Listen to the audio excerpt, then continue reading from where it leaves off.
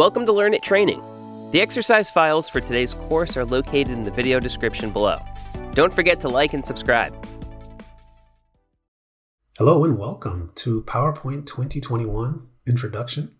My name is Mo Jones and I'm happy to guide you through this tutorial for our Introduction to PowerPoint 2021. We'll cover the basic features while exploring the visually refreshed interface. I look forward to exploring what 2021 has to offer with you. Remember, this is an interactive tutorial. I will occasionally remind you to pause the video and practice what you've learned. Welcome to PowerPoint 2021. I just launched my PowerPoint 2021 application and I am presented with the start screen. So this is our nice start screen here. There are a lot of things that we can interact with here, but I do want to point out there are three main areas that we want to kind of focus on here. Notice that we have a big open tab over here on our top left. We also have a new tab here. And we also have our home tab. I do want to point out we're currently active on our home tab as well. So what are some of the things that we can do here on our home tab? Well, we can go ahead and open up a new presentation. We can go ahead and search for a presentation. Or we can interact with this menu here, which allows us to take a look at our recent files, our pinned files, or any files that have been shared with us as well. I'm going to go ahead and take a look at my recent files here. So I'll click on recent. And notice it shows me all the recent files that I've been working on. If I just kind of go down this list here, it shows the newest file first that I've worked on and the oldest file as well. As you can see, I've been working on some files today as well. And you may have a longer list than I do, and that's okay. You can always go ahead and click on more presentations, and that will give you a more exhaustive list of all the presentations that you have saved, whether on your computer or in your cloud space as well. I'm going to go ahead and take a look at my pinned files. So right now I do have one file that's pinned. And pinning a file is pretty cool. If I go back to my recent files here, notice as I mouse over each file, I have the option here to pin it. Maybe I'll go ahead and pin this file here. I'll just do a quick check, click on my pinned files, and there it is. Pinning files are a very good idea when you want to make sure that you always have access to those most important files there as well. So I can go ahead and take a look at files that have been shared with me. Right now, I don't have anything shared. I am connected with my Microsoft account. And so that feature is available if I were to have some files shared with me by my colleagues here as well. I can go ahead and click on the search box here and search for a file.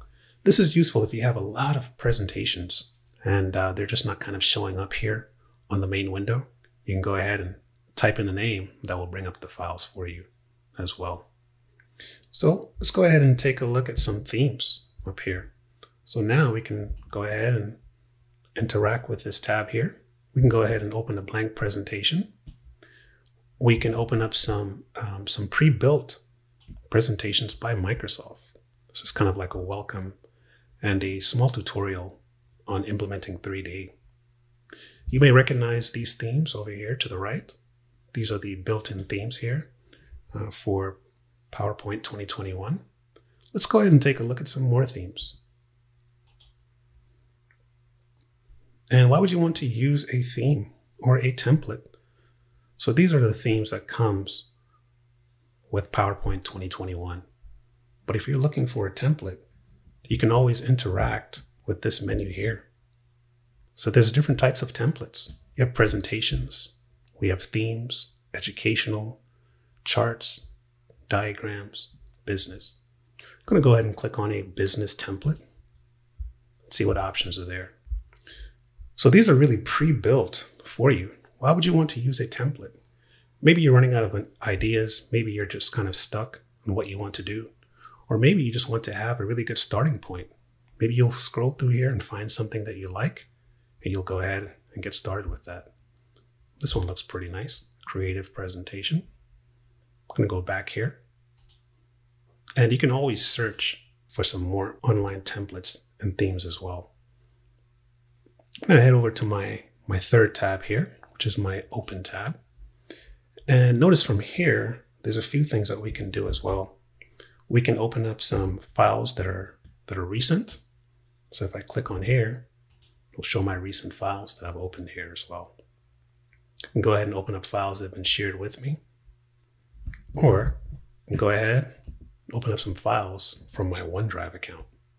So if I click on here, it shows me my folder. And I can go up a folder level if I want to. So I have my documents, my pictures, and I can see my files here as well. I can also go ahead and navigate for files on my computer. Right, so on this PC, if I go ahead and click on here, and this is really nice because it's a lot easier to just kind of come in here and search for your files. Sometimes it's hard to use the computer menu. Maybe you kind of forgot where you had your files. Did I save it in my documents folder or my downloads? Very, very, very difficult sometimes as well. You can go ahead and add a place. I'm already connected to my OneDrive, so I'm pretty good to go. I'll leave that alone. And then finally, if you want that old Windows menu or that Mac menu, that's fine. You can go ahead and click on Browse. This will open up the dialog box for your computer, where you can go ahead and search anywhere on your computer for that file as well. So go ahead, I'm going to go back to my Home tab here. Go ahead and pause this video. Check out some of the themes and the templates. Welcome back. Well, hopefully you were able to go ahead and take a look at some of those themes in the gallery. Maybe you were able to take a look at some of the templates as well. Lots of great features there for you. And maybe you were able to go ahead and pin some files as well. At this point, let's go ahead. We're going to go ahead and open up a blank presentation. And we're going to jump in and see what PowerPoint 2021 has to offer. Notice I'm still on my Home tab and I'm in my new section. I'm going to go ahead and open up a blank presentation here. And the first thing that you notice is that you have this really nice new look here. And some of the words that kind of pop out, it just looks really clean. When you take a look at the ribbon, it looks clear. We have some more neutral tones happening here. And overall, it just looks really smooth and really, really simple as well. So this is our new look. And notice we have some simple icons here. We have some rounded edges on our ribbon. And this makes it look really, really nice here as well. And so remember, we have our ribbon, which is really the main driving force behind our presentations here. So we have this ribbon, which is really a nice way of just condensing all of these commands that we really like and love to use in PowerPoint. It was a very, very good solution to kind of condense everything in the form of a ribbon here. And let's just take a quick review of what the ribbon is all about. So notice this is the entire ribbon. So we have several ribbon tabs. So we have our File tab, we have our Home tab, Insert tab. We have this new Drawing tab, which we'll talk about a little later as well. We have our Design tab, Transitions, Animations, Slideshow. To record, we have a Record tab as well. Review, View, and we also have our Help tab as well. So the whole concept here is that for each tab, you will have different command groups. So right now, I'm on the Home tab. And notice I have several command groups. So I have my clipboard group here, which has commands related to our clipboard, so we can paste, copy. We have our slides command group here. We can interact with different slide commands. And our all popular font group here that we can interact with and format our text. We have our paragraph command group here as well. And we also have our drawing. And finally, we have our editing command group here as well. So really nice way. We spend most of our time here in the font group. So if I click on inside of my content placeholder here, it becomes active. And now I can apply some formatting here if I want to. A really cool feature, if I just move my mouse up to the top here in between any of these ribbon tabs. If I just scroll, I can actually scroll through each ribbon tab, which is really, really pretty cool. So I'm going to go back here. You may be wondering, where is our quick access toolbar? Right? It looks like it's missing. Normally, it's right up here, but this is not our quick access toolbar. These are just some default for saving our presentation here. That's a new feature. I want to make sure that we can always save our presentation. So our quick access toolbar is actually now here, which is below our ribbon. So it's right here. As you can see, I've already added some commands to my quick access toolbar here. So what is the quick access toolbar? Why would you need it? If you work often in PowerPoint, you already know a lot of the commands that you use often. And instead of just kind of scrolling and going through each ribbon tab, you can just pin your favorite commands here. So for example, I know that I like to use the spell checker often. So I went ahead and added my spell checker here. I like to use the bold text feature. So I went ahead and added my bold here as well. I'm going to go ahead and add my highlighter by right-clicking. And it's as easy as just saying, add it to the quick access toolbar. Yeah. So now I have a few commands. I think I'll keep it simple. If I keep adding it, it's just going to keep growing and growing over to my right. So I'll leave it there for now. We do have the drop down here for the quick access toolbar. So you can always go ahead and click on it. And you can add commands right here. So if you want to add some, you can do that. Or if you want to remove a command, if I wanted to remove my spell checker, I can just unclick it here. My spell checker is gone. If I want to remove something, I can also right click on the quick access toolbar. And I can say, go ahead and remove this from the quick access toolbar. If you want to move it, you can do that. Click on the menu here, and we can go ahead and say, show this above the ribbon. This will move it above to the top of the ribbon for us. So notice it has moved. Now it's right here at the top. Maybe you prefer it to be there. It's up to you. But go ahead and play around with it. Go ahead and move your quick access toolbar to wherever you want to move it. Go ahead and take a look at the menu options here. Take a look at each one and see what kind of lives inside of these as well. Play around with them, customize it. Another thing that we can do over here is we can interact with our ribbon. So we can click on our drop down. Notice from here, we can completely hide the quick access toolbar if we want to. We can go ahead and enter full screen mode if we want to. Or if we want to, we can just go ahead and show the tabs only. One of the great features of PowerPoint, just mousing over often gives you an idea of what the command does. So for show tabs only shows the ribbon tabs. Click a tab to show the ribbon with the commands. We can also go ahead and hide it. And there's a lot of things that we can do. We can uncheck, always show the ribbon, and the ribbon will go ahead and collapse for us.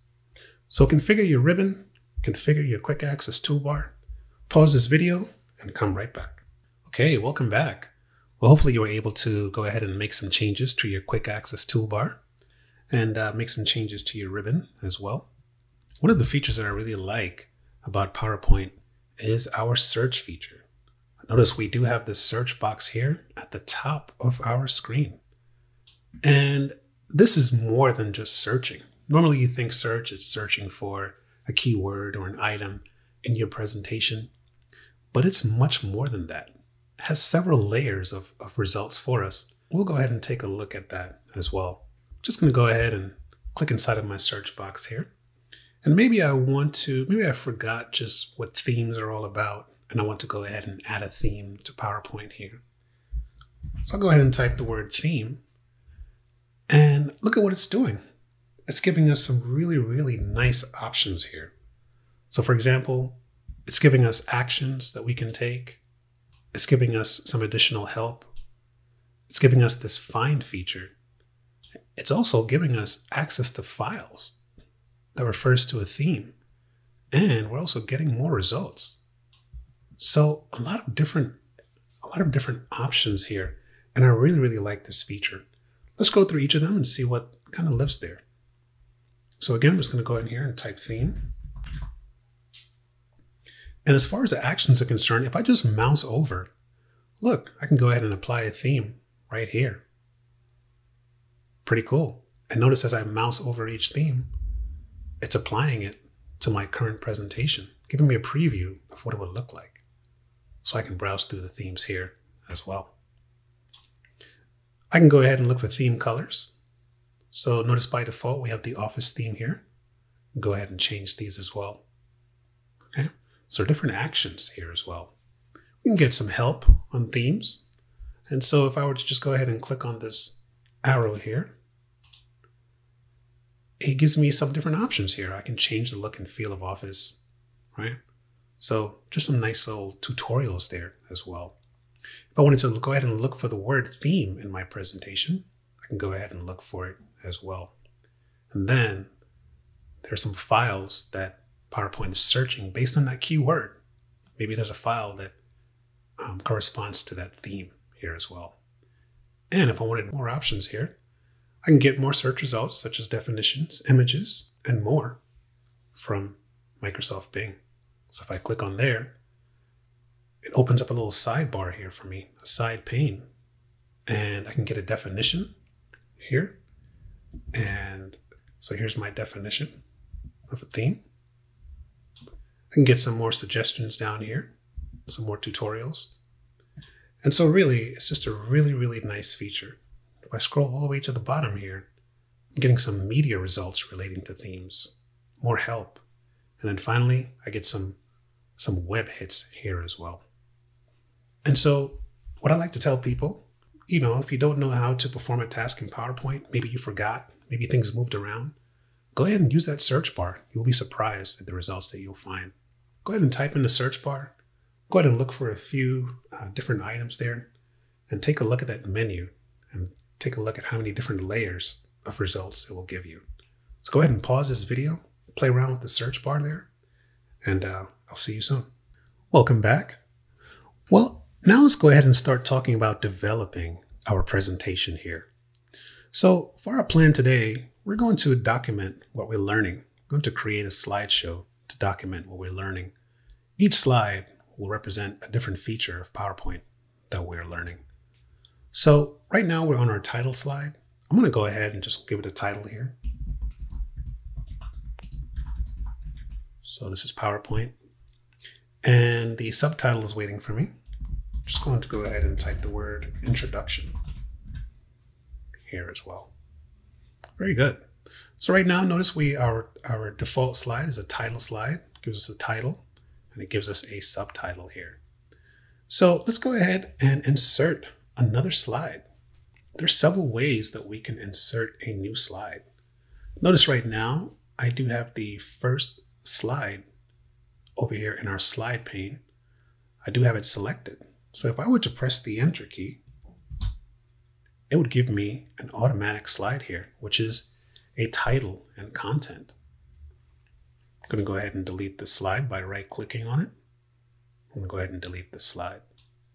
But what we want to do, we want to kind of go ahead and make use of the menu. So notice I'm on the Home tab here.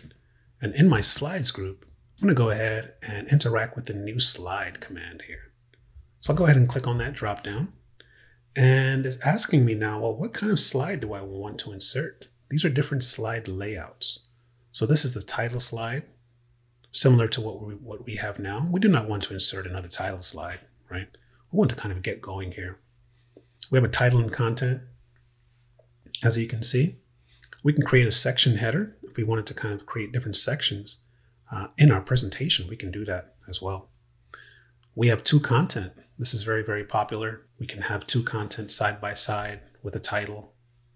We have comparison. The only difference between comparison and two content is that you get a small text box on top of each content placeholder. Allows you to add more information there as well. You can add a title only slide. This is beneficial if you want to have a title, but you want to have a lot of room where you can add different types of content, media, and things of that nature as well. If you really want a blank canvas, you do have the option to insert a blank slide as well. The other two that we can insert is a content with a caption. This kind of puts things on the left margin for you and leaves the right side to have your content. Then we have our picture with caption. Okay. So these are different slide layouts. I'm going to go ahead and insert my title and my content here. So notice I have my title here, and I have what's called a content placeholder. So this big box here is a content placeholder. And as you can see, there's several things that I can insert here. A table, a chart, SmartArt, 3D models, an icon, video, stock images, or pictures, whether from my computer or from online as well. But before we start typing on this slide, we need to start thinking about colors and fonts and effects, right? What are some of the colors that we want to add to this? Well, when we're talking about colors and fonts and effects, we are talking about design. So I'm going to go ahead and click on my design tab here. Go ahead and click on it as well. And we notice a few things here. So I can go ahead and insert a theme. And once I insert that theme, I can get additional variants here. So I can have a variation within my very own theme. So I'm going to go ahead and click on my row icon here. But before I do, I'm just going to go ahead and mouse over each theme. And it's giving me a nice preview of what it would look like. Okay, so very nice here. If you want to see all of them, just click on the More button here. And you can see all of them right here as well. You can browse for more themes if you want to online. But these are here. I like Iron Boardroom. I'm going to go ahead and select that one. And I'll just go back to my title slide to kind of see how that looks. Okay, nice variation of purple there. I'll go back to my other slide. That looks pretty good. I think I'll go ahead and just change the variation there. Maybe I'll take a look at some of the variants here that I have access to. And I'm just going to go ahead and mouse over each one. So this is kind of a greenish effect. Here's a blue. Here's a reddish orangish. I like this blue. I'll go ahead and select that one. I'll take a quick peek at my title slide just to see how it looks. I think that looks nice. Not too bright, not too crazy, pretty subtle, simple, but very, very nice as well. So now we're ready to go ahead and start working on our second slide here. So go ahead. I want you to go ahead and pause this video. Go ahead and choose a theme and go ahead and add a variant to that theme if necessary. And then come right back and we'll continue to develop our lesson here on slide number 2. Okay, so now it's a good time to take a quick pause and take a look at some of our shortcuts here. So we'll give this slide the title of Shortcuts. And one thing that we have not done yet is we have not saved our presentation. And we can go ahead and save we can press the F12 key. We can also go ahead and press Ctrl+S, and that will save for us. I'm going to go ahead and press the F12 key here. And it's going to go ahead and bring up my presentation here. I'm just going to go ahead and call this PowerPoint Intro. I'll save that to my Documents folder there. Of course, you can always go back to your File tab and press Save as well. Ctrl+S will actually save the file for you as well. So the first time you press Ctrl+S, it will ask you, where do you want to save the file? And then after it's saved, if you press Ctrl+S again, it will just update the file for you. It will update your changes, but it will not open a menu for you as well. Okay. So once again, I did say earlier that we like to spend a lot of time up here in our font group. So we'll take advantage of some of the shortcuts that are in here as well. And so let's talk about bolding. Now, one of the great features here, if you just mouse over bold, it tells you the shortcut right there. So to bold text, you just press Ctrl+B. So I'm going to go here. So bold. I'll go ahead and highlight that. And I'll press Ctrl+B. Bold it for me. Very good. So Ctrl+B will do that for us. We like to have italics. as well. And if we just right back up to our font group, Control+I. So I'm just going to go ahead and double click. This will select all of my text. I'll press Control-I. That will italicize that for me. I don't want this to be bold. I'll press Control-B and remove the bold from it as well. So Control+I. And we'll do underline as well. Not many people use underline anymore just because it kind of looks like in hyperlink. A lot of people think. So Control-B is for bold, Control-L is for I, and so Control-U will be for underline. Let's go ahead and Control-U that. I'll remove the bold by pressing Control-B from here as well. And there you go. So there's underline. So we have Control+U gives us underline. Well, what if we want to kind of change the alignment here as well? So notice right now it's left aligned. And we know it's left aligned because if we go up to our paragraph group here, which is our second command group here, we can see right here that it is left justified. But what if we want to go ahead and center our text or maybe align it to the right? We have some shortcut keys as well that we can use for that. So we just go right here. If we want to center, it's Control-E.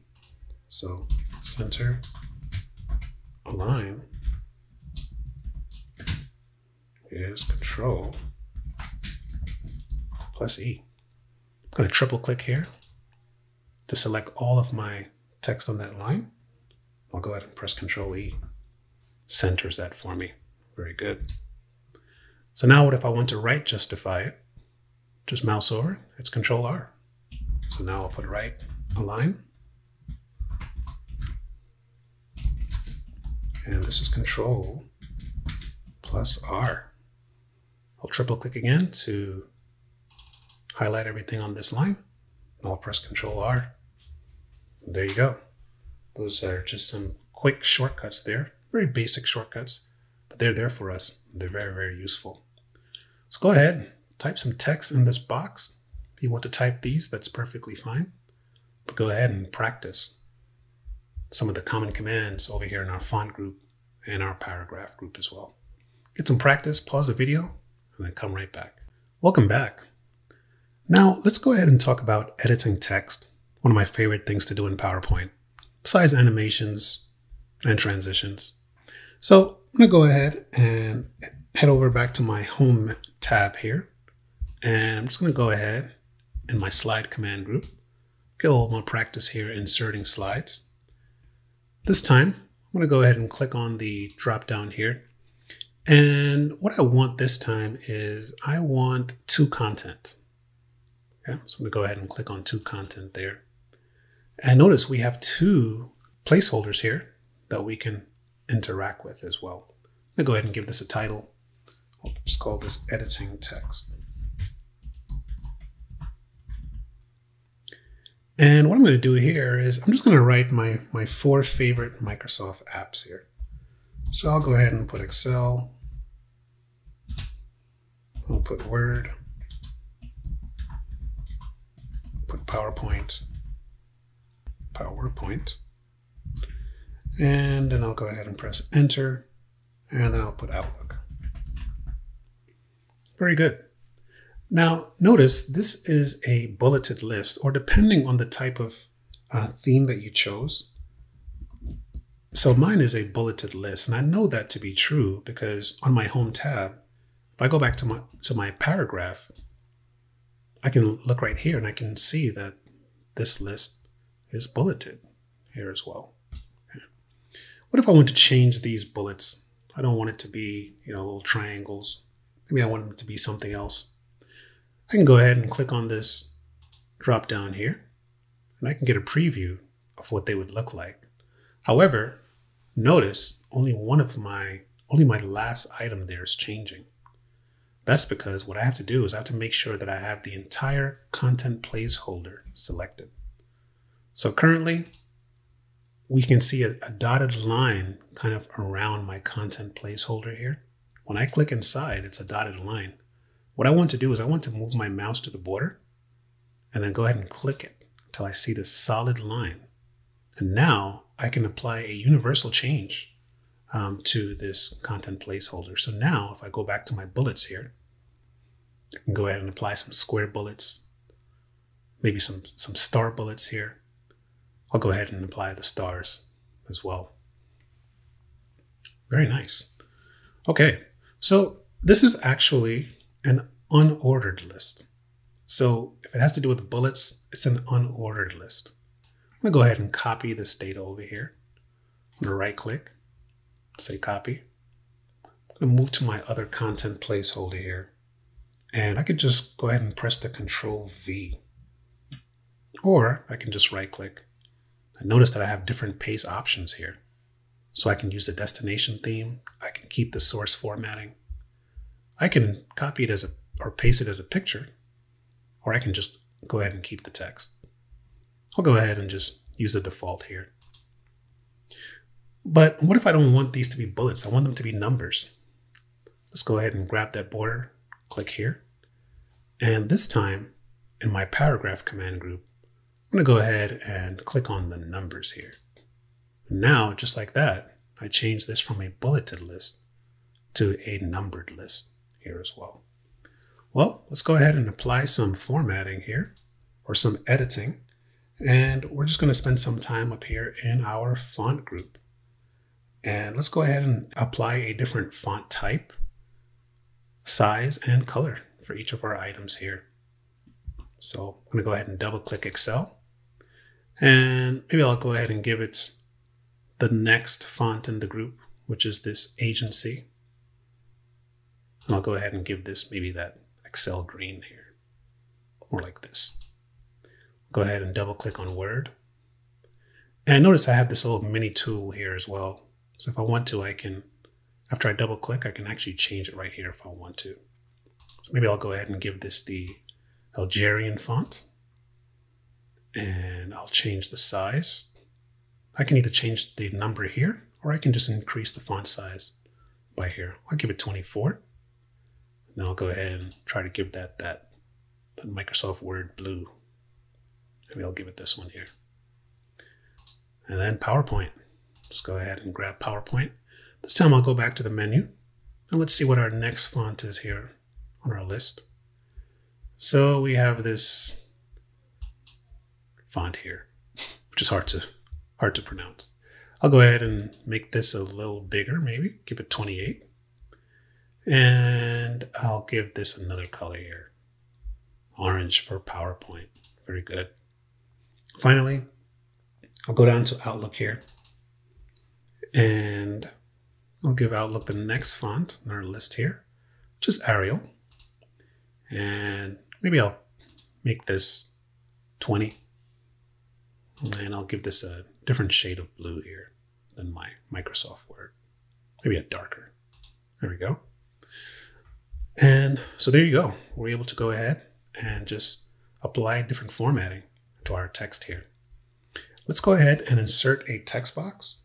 So what I'm going to do is I'm going to go head over to my Insert tab here. And I'm going to go ahead and insert a text box. Okay. So to insert a text box, you want to head on over to our text command group here. I'm going to go ahead and insert this text box. Inserting a text box is it's a pretty good idea when you just want something to stand out on a slide. And the good thing with the text box, it doesn't really obey the rules. You can put it wherever you want to without kind of interfering with the other content on our slide here. So I'm going to go ahead and draw this down here. Notice you have a little sword looking icon here. So now you have to go ahead and draw that text box. And what I'll do, I'll just write the word tips in here. So if I learn any tips along the way, I'll go ahead and just write the tips that I learned in here as well. I do want to point out that because now I'm clicked on an element, such as the text box here, I do get a contextual menu. So if I look up here at the top right of my ribbon, I see shape format. It's almost saying, hey, click on me. So I'm going to go ahead and click on that. So it's recognizing my text box here as a shape. And there's a lot of things that we can do with it. We can actually apply a shape style. So if I hover over these shape styles, take a look at how my text box is changing. Maybe I'll move it up here so it's a little easier for us to see how it changes. And if I scroll down, so as you scroll down, you get more options. Go from outline to fill colors. Some of these have fill colors with an outline. So it really depends on what you want to do. Go all the way to the bottom, you have different variations here. Maybe I'll select this one here, this moderate effect, light turquoise, accent 5. And I'm going to go ahead and move this down here to the bottom of my screen. And what I'll do, maybe I want to go ahead and align it. Notice that I'm still on this contextual menu here for my shape format. So over here in my arrange, I can go ahead and align this. So I'm going to go ahead and align it all the way to the bottom. And then I'm going to align it all the way to the right, just so that it's kind of out of the way on my slide here. And I want to enter this on the following slide. So I'm going to go ahead and right click, and I can save this as the default text box. So again, I just right click on my text box here. And right here, 4 from the bottom, I can set it as the default text box, so that when I insert a text box next time, it will look exactly like this, the formatting that I created for here as well. So go ahead, pause the video, insert a text box, give it some style, write the word tips in there, and just practice taking a look at the different fonts and colors that we have in PowerPoint. And I'll be right back. Very good. Okay, so notice I did add a small tip here. And the tip is that we can save a text box as default. Let's talk about adding graphics. Pictures are a really great way, and graphics are a really great way to make your presentation stand out. So let's go ahead and add some. So I'm going to go ahead and insert a slide here as we have before. This time I want a little more flexibility with my slides. So I'm just going to select title only, so I can have a little canvas to work with, so I can insert some pictures and some shapes and take a look at some of the features that we have available for that as well. So title only, and I'll title this one graphics.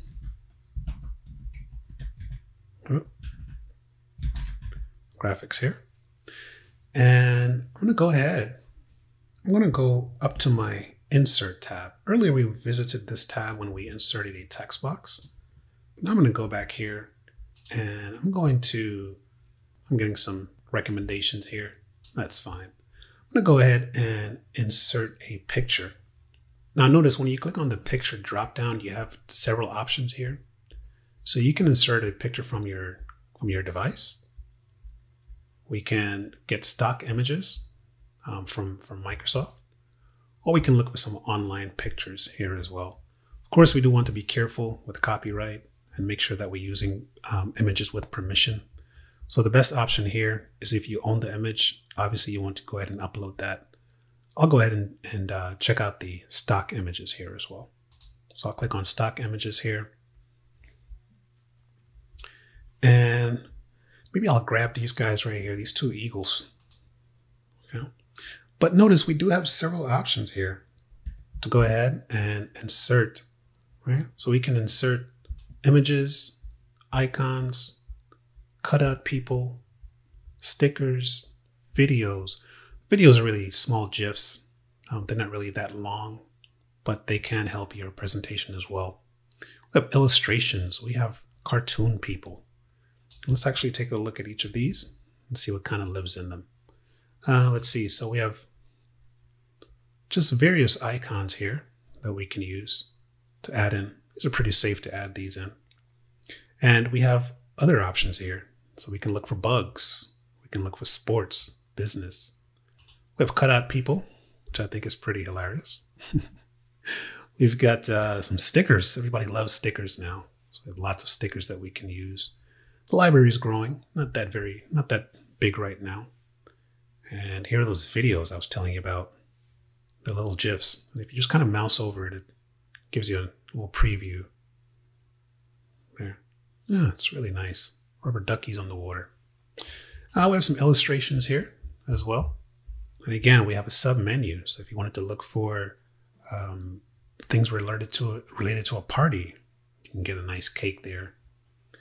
And then finally, you have cartoon people that you can use. So there's a lot of graphics at your disposal here. I'm going to go back to images, and I'm going to insert these guys here into my presentation. Now, as you can see, it opened up really, really big here. It's kind of taking over my entire screen. So what I want to do, obviously, I want to resize this, but just keep in mind, there's different ways that you can resize this. I know a lot of times we want to go ahead and kind of, grab these guys here at the sides or at the top to go ahead and resize them. But when we do that, it kind of changes the balance of the picture. And so what we want to do is we want to go ahead and grab it from the corners. Okay? So we go ahead and grab it from any corner. And as you resize it, it keeps the picture, it keeps the aspect ratio of the picture here as well. So I'm going to go ahead and grab any of these corners. I notice it's just keeping my picture in balance there. I'm going to go ahead and move these guys over here. And if I were to use one of these from the side to the top, notice how it's just kind of smushing my picture there. Well, that's not what I want. Okay. So you want to use one of the corner handles here to resize it. Very good. Now, remember that contextual menu that we saw for that text box earlier? Well, a picture is another element, and so, rightfully so, we also get a contextual menu for a picture. So if we take a look up here, we have our picture format. So notice if I click away from the picture, it goes away. Click back on the picture, it comes back. It's almost telling me, hey, click on me. Well, that's exactly what I'm going to do here, because there's a lot of features that we can use in PowerPoint. And if you have any personal pictures that you want to edit, this is a pretty good editor here that you can use for your pictures as well. So we have some adjusting that we can do over here. We have some different picture styles that we can apply as well. Let's go ahead and take a look at some of those. So we can remove background. This is a really nice tool. We'll come back to this as well. Let's go head over to corrections. Just click on this drop down here, and we can sharpen or soften the picture. And as we kind of just mouse over each, it gives us a nice preview of what the picture would look like. Okay, very good. We can adjust the brightness or the contrast. It's very bright here. But really depending on what you want, you can go ahead and, well, that looks pretty cool. Maybe I'll accept this one here. We can recolor it if we want to. So if I click on color, I can apply different shades to it here. Give it a really nice, artistic effect here if I want to. I can make it give it a nice variation of gold or green or yellow or blue. But this is great because I'm not clicking on it. I'm just mousing over it, and it's giving me a nice preview of what the picture would look like when I'm finished here. It's nice black and white. So really nice options here. We can apply some artistic effects here as well. I like to use this one. Kind of gives you those glowy edges. It's pretty cool. We have this photocopy option here. We have this blur option up here as well that you can use. And we have kind of this glass, this stained glass look, which is really, really nice as well. And then maybe I'll go ahead and see, I'll select the watercolor sponge here. Then obviously you can go ahead and you can set the transparency. Why would you want to set the transparency? Maybe you want to put text to kind of overlay on this picture, and you want the text to be visible, so you can go ahead and just set your transparency there. I want to leave it alone here. You can also go ahead and change the picture if you want to. You can go ahead and, if that picture is no longer relevant for you, you can go ahead and change it. And then if I went too crazy and made too many changes, I want to reset the picture, I can go ahead and reset it here. So I can either reset the picture by discarding all of the formatting that I made, or I can reset the picture and the size. Let's just try to reset the picture here. There we go. Now, let's go ahead and take a look at our remove background tool here. So here's our remove background tool. And remember, you get this by first clicking on the picture, going to the picture format here. So I'm going to go ahead and click on this. And what this does, this will remove the background. And right now it's doing its best to kind of remove the background here. So I just have to make sure that I grab the heads of my eagles here. So I do have my options up here to kind of, make things right here to include their heads. So I can select whether I want to mark areas to keep, or I can mark areas to remove. Most of the background is removed here. That's identified here by this pinkish, purplish, lavenderish color. So I'm going to go ahead and select areas that I want to keep. And I'll try to draw a picture, or draw a little circle around the head here. Okay, getting close.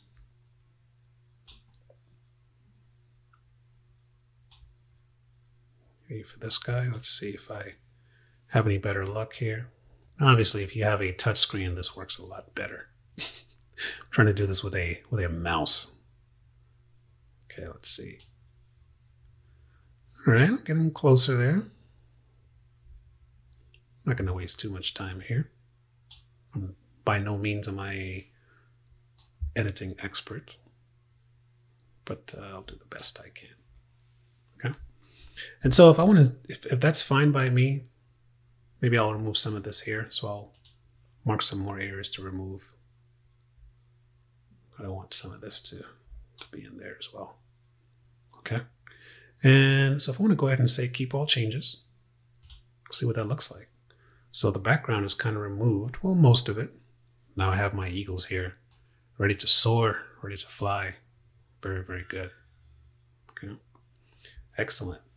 So let's go ahead and insert. Go ahead and insert a, let's see, we'll insert a shape here. We have several shapes that we can insert as well. So I'm going to go back to my Insert tab. And under the illustrations here, I have shapes. Some built-in shapes here that are right inside of our PowerPoint application. Maybe I'll insert this smiley face here. And I'll go ahead and draw this guy over here if I want to.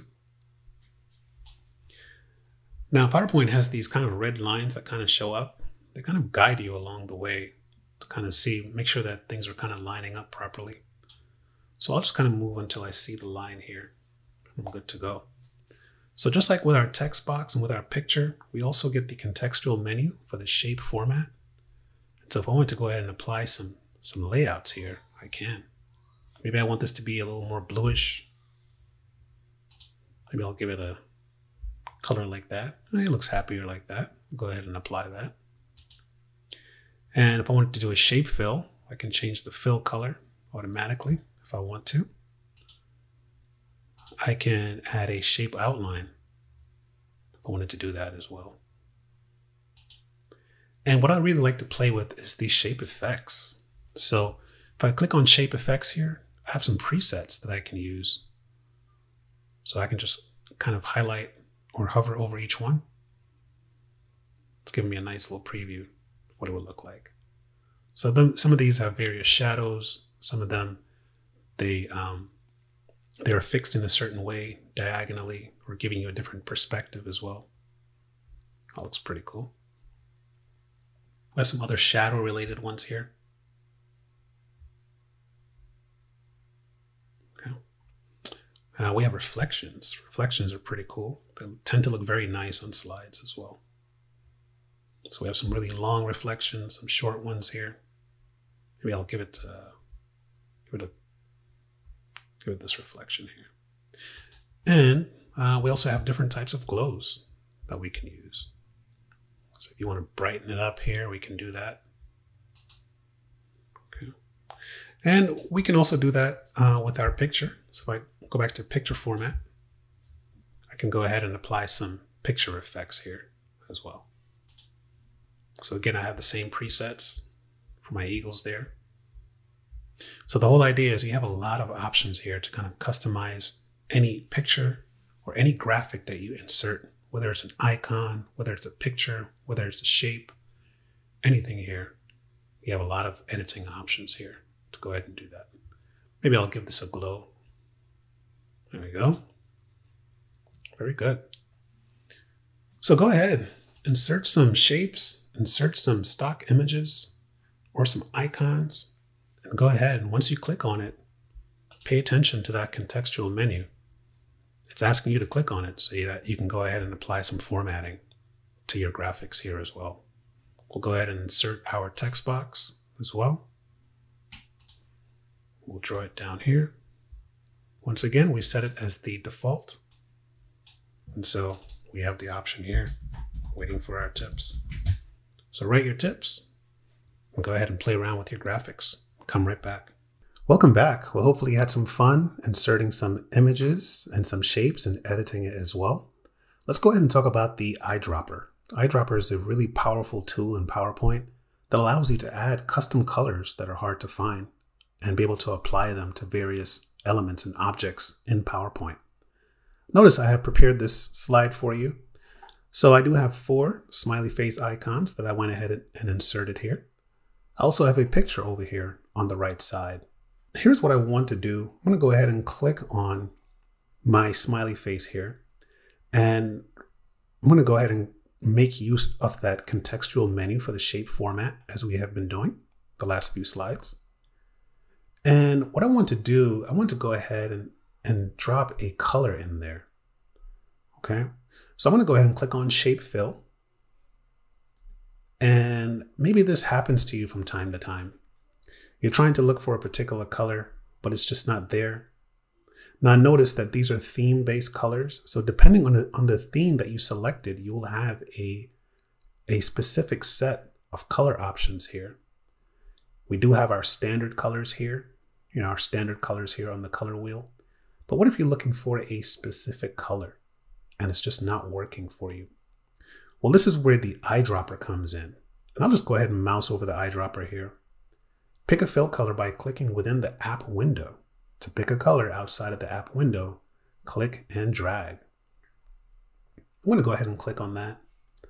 And the way that this works is, it looks like a little baby eyedropper tool here. But if I move this, notice how that little square, it's recognizing the color that I'm clicking on, and it's going to fill that up for me. So right now it's blue, but here's the situation. I inserted this picture here because it has some really nice colors in there that I want to use. And so now, because I was not able to find the colors I was looking for under the shape fill because of my theme, I can go ahead and copy any of the colors that I see here in this picture. So maybe I want to go ahead and grab this blue here. Okay. I'll go ahead and just click on it, left click. Notice how it applies it right here to my smiley face. I'll go ahead and do that again. Click on my second smiley face here. Head up to the shape format, contextual menu. Drop down for shape fill. Click on the eyedropper. And this time maybe I want this color here. And notice, if I just kind of leave my mouse still, it gives me the RGB value here for that particular color, which is really, really cool. So the RGB value here for this lavender is 238, 224, 254. It's going to go ahead and left click. It applies that lavender for me. So we've been dealing with some colors that are, inside of our slide here. What if I want to grab this orange, right, from our menu here? Well, it's slightly different. The only thing we have to do differently when we move off of the slide, we have to make sure that we left click and drag in order to get that color. So the whole idea behind the eyedropper, you can grab any color you want by either inserting a picture right here or going to another slide, pointing on another color on another slide, even from your menu. So in this case, we'll grab one from our menu here. Go back to my shape format, shape fill, eyedropper. This time I'm going to left click and drag. So now I can grab this orange color here that I wanted. Very good. And now for our last one, we'll go ahead and grab this last smiley face here. And let's see, what color do I want this time? We'll go ahead and click on Shape Fill. Go back to the eyedropper. Now notice the eyedropper is only available on certain menus. Okay, so in this case, we're doing a shape fill, so it's available here for us as well.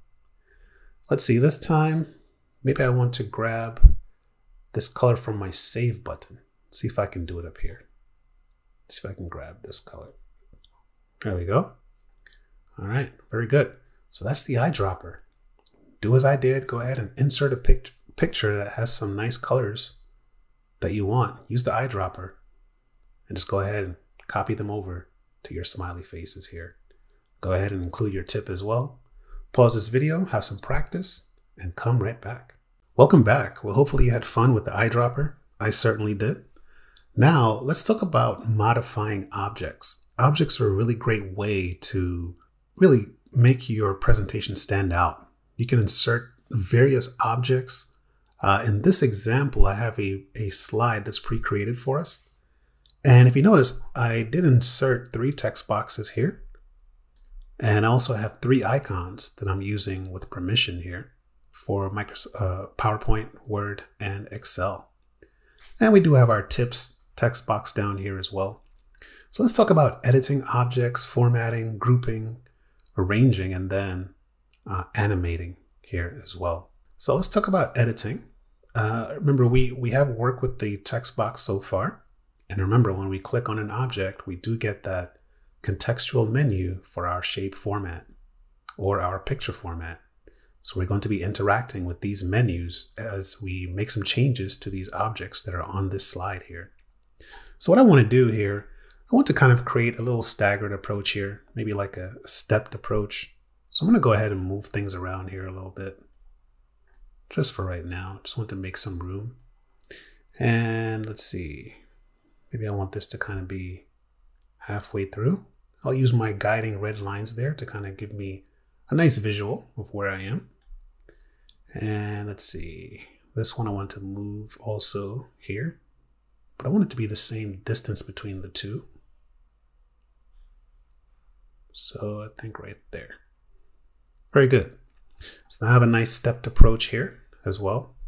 And now, so they're kind of aligned the way that I want them to be. But now what if I want to go ahead and move them?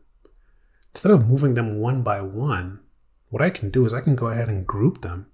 And I'll group them just by clicking on one, holding down the control key, clicking on the other one, holding down the control key still, and clicking on the other one here. So now I can move them together in unison. So now if I just want to kind of move them over to the right, I can go ahead and group them in that way as well. Okay. So this is the temporary grouping. I can go ahead and let go. But now if I want to permanently kind of group these together, notice if I let go, now the grouping is broken. I can move them one by one. But if I want to go ahead and I can select all of them, okay, just by, once again, control clicking on them and going up to my shape format here, right over here, all the way to my right in the arrange section. We used this earlier to align our text box. Well, this time I'm going to go ahead and group them together. So now I can permanently group them together. Notice I get a huge rectangular box around them that shows me that they're grouped. So if I try to move one of them individually, I can't. They're all moving all together here. Okay. So if you want to go ahead and break up the group, you can go ahead and ungroup it just by clicking on group and saying ungroup here. I want to ungroup them temporarily because I want to go ahead and make some edits here. So on the bottom, I want to have Microsoft Word. So I want this to kind of be, have some of the blue colors in here as well. So I'll go ahead and grab a shape style. And what I want is, let's see, I just want the outline. I don't want the fill color. So let's see, maybe I'll grab this one here.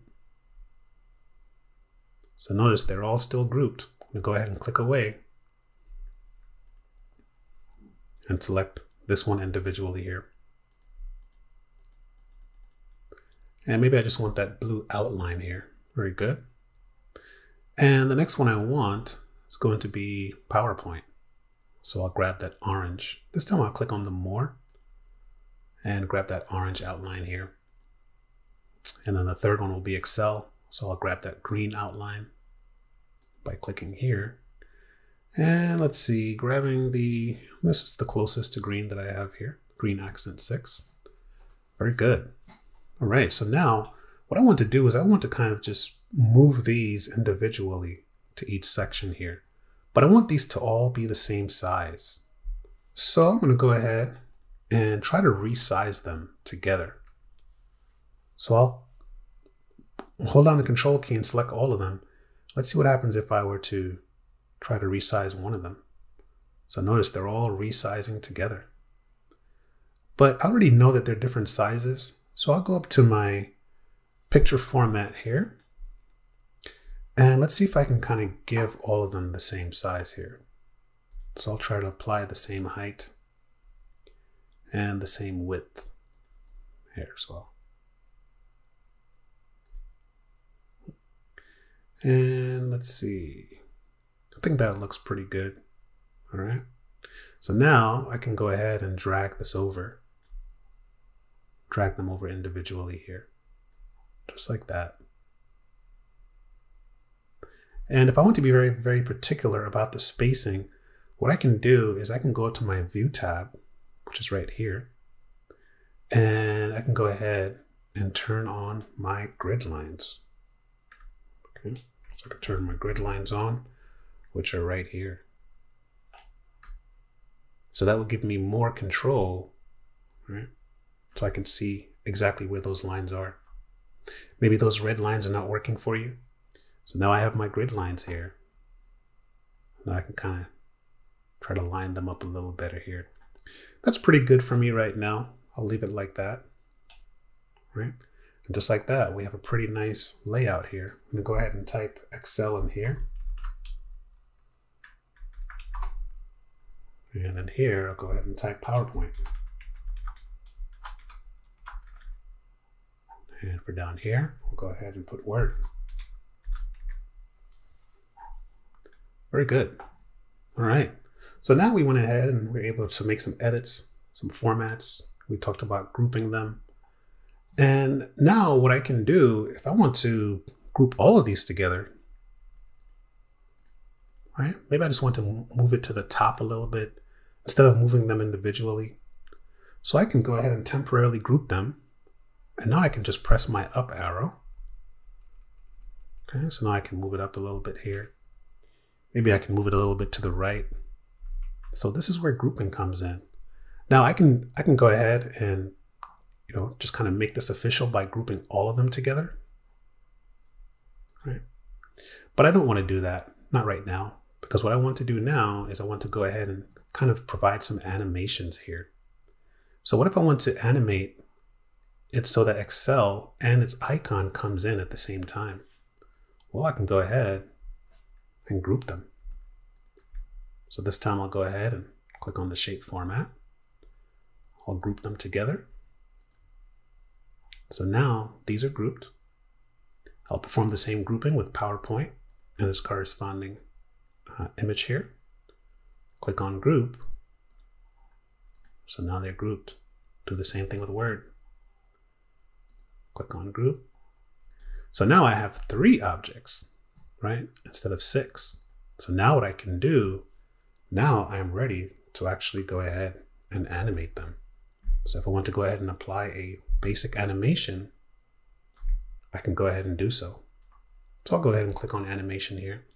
Notice I have my first group here, clicked on Excel, and I want it to fly in.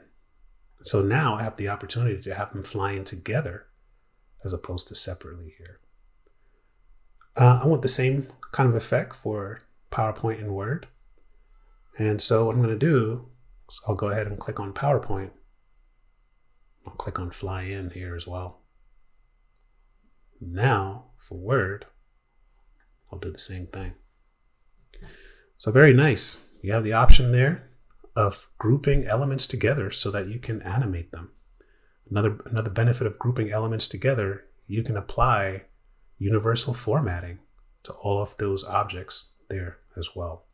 And of course, we can always edit and make individual changes to these objects. I'm going to go ahead and turn off my grid lines here.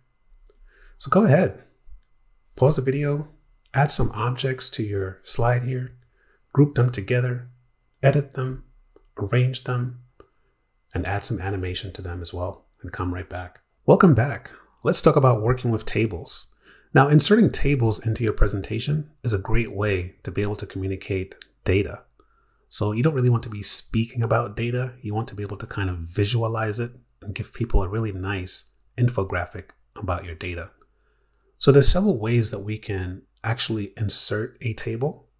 But notice right now, I have inserted a new slide with my title and content. And I have my content placeholder down here. That's just waiting for me to go ahead and insert a table by clicking on this table icon. Now, there are other ways that we can insert a table, specifically by going to our Insert tab. If we take a look over here in our Tables command group, we do have this drop down to be able to go ahead and insert a table. So what we'll do is we'll create two tables. We'll create one using our content placeholder on the bottom here, and then we'll go ahead and use the feature to use Excel to create our table for us. So let's go ahead and click on the table, insert table icon here, and ask you, well, how many columns do you want your table to be, and how many rows do you want it to be? Now we can adjust this later, and just for practice purposes, we'll just accept the defaults here. So right now we have 5 columns and 2 rows. I'll just go ahead and click OK. So it draws my table here, and notice that it's inheriting the table design based on the current theme. Remember, I'm using that iron boardroom theme, so it's inheriting some of these colors here. And that's why it's good to use a theme. It always gives you really nice colors that work together well here. So I can go ahead and just go ahead and start working on this table. So I figured what I want to do here is I want to go ahead and rate some of the Microsoft Office applications here. So I'll go ahead and type Excel. Well, first I'll put apps, the apps that I want to rate. And then maybe I'll put usage. So how often do I use them? And maybe I'll put my skill level here. Okay, so am I beginner, intermediate, or advanced? Now, over here, I can go ahead and just start writing my first app. I'll go ahead and enter Excel. And so notice, this is a fully functional table. So we have our columns that are going up and down. And we have our rows that are going left to right here. So for Excel, I'll put every day. I use it every day. And I'll put skill, I'll put advanced for here as well. Okay, so now what we want to do, we want to be able to go ahead and enter another row because we want to enter another application. We want to enter PowerPoint. So how do we do that? Can we press the Enter key? Nope, we can't do that. It's just expanding our current cell. So I'm going to go ahead and delete that. So now remember, we're working with an object here. So we do get the contextual menu, right? We get our contextual menu for our table design. And we also have a layout contextual menu as well. So I'm going to go ahead and click on the layout here because we want to be able to add another row or two for our next 2 applications here. So what I can do, if I go up here, let's kind of take a look at this menu and see what options we have under the layout here. So over here, we can view the grid lines if we want to. We can turn them off. We can interact here, which is for the rows and the columns, which is where we want to be. We want to be able to go ahead and insert a row below. Okay. And maybe we want to go ahead and delete those 2 columns to the right so we can interact with this menu here as well. Let's go ahead, take care of business first. We'll go ahead and insert a row below. We just need to be careful to make sure what row we're clicked on. So right now we want the row to be underneath this Excel. So we just make sure that we click anywhere inside of this row. And I'll insert a row below. And I know I need two because I want one for PowerPoint and for Word. So I'll put two. So now we have two rows that are ready for input. What about these two columns over here on the right? I don't really want them. Actually, maybe I'll just keep one of them. So I'll delete this one to the right here. I'll go back up. This time I'll click on my delete option here. I can delete a column, the specific column that I'm clicked in, the specific row that I'm clicked in, or I can delete the entire table. I just want to go ahead and delete that last column. So now I'm good to go, right? So now I'll go ahead and I'll type in PowerPoint here.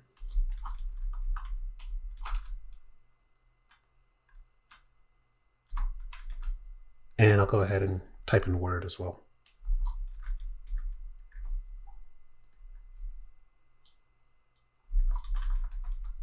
PowerPoint I use weekly, Word I also use daily. And I'll put advanced for all of them here. Very good. So I have my nice little table here. And I want to go ahead and now inserting, we inserted a row below. It's the same concept for inserting a column. We can just insert to the right, or we can insert a column to the left. But we don't really need another column here.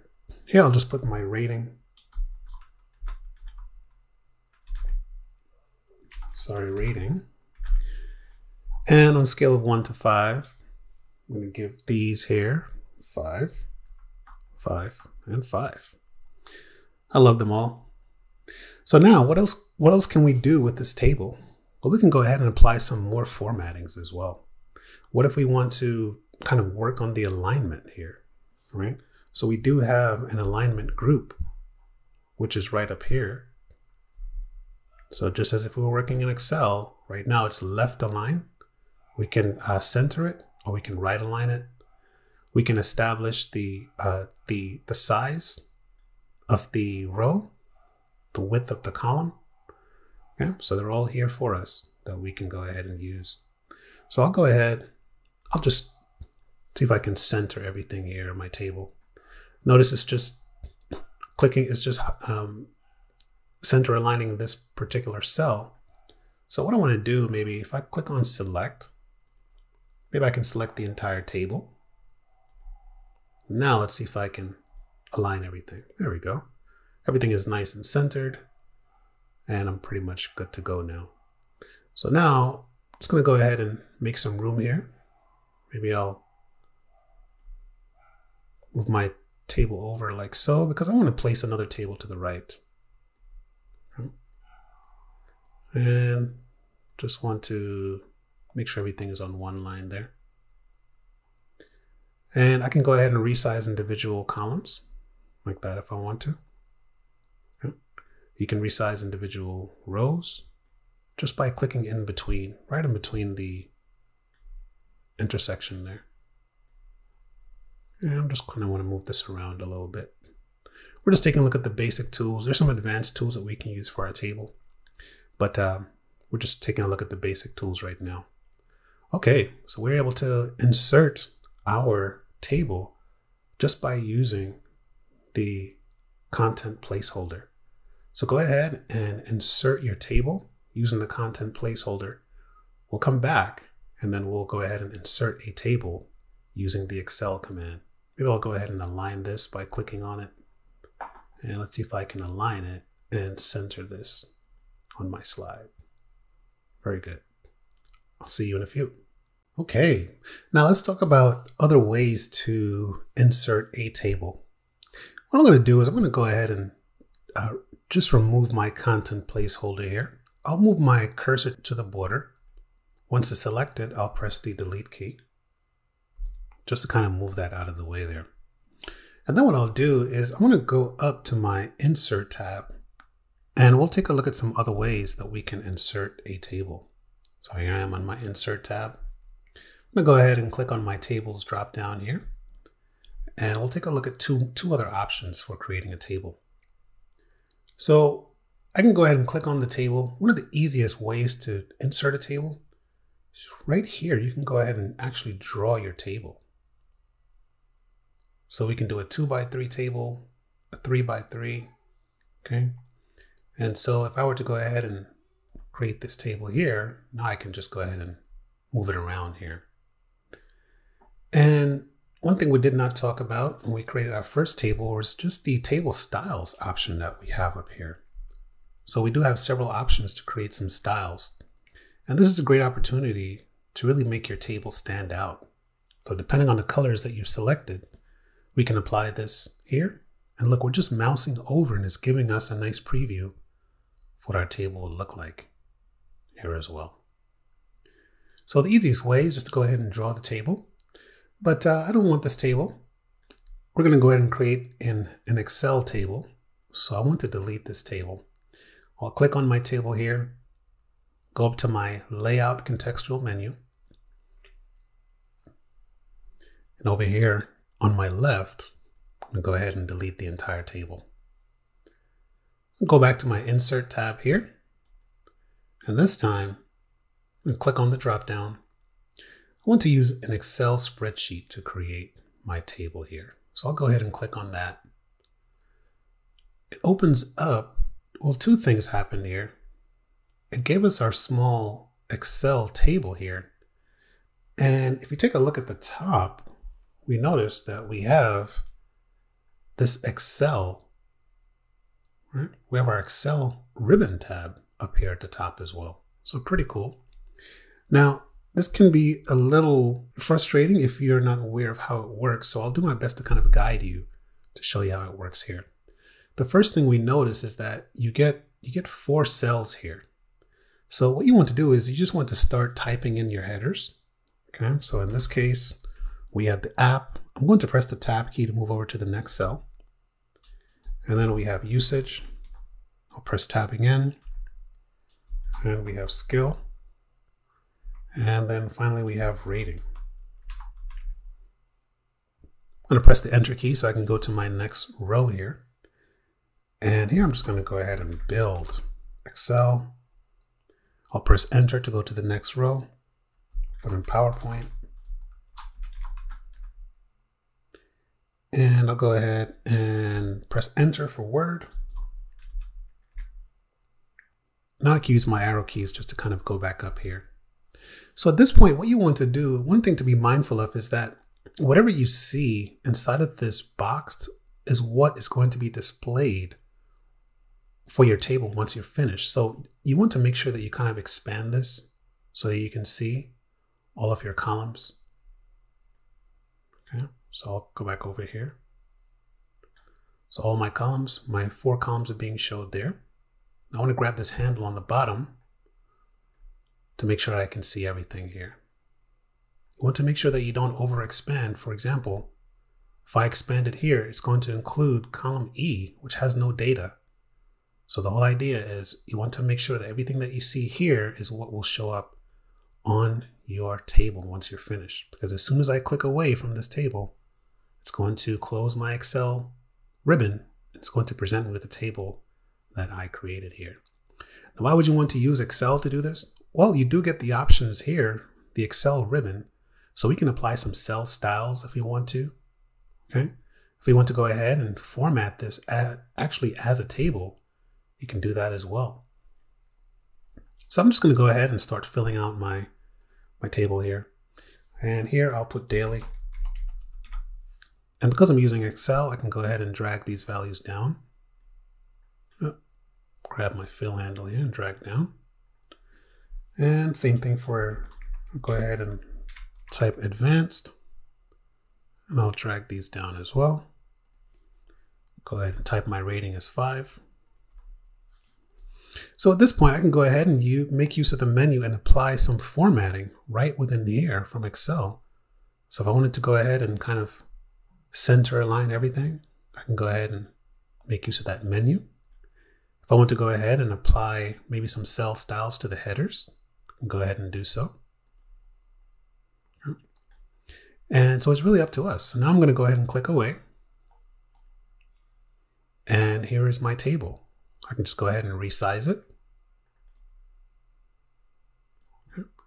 And there we go. Everything is center aligned. Now, how do I edit this table? What if I want to go ahead and make a change? Well, I can just go ahead and double click on it.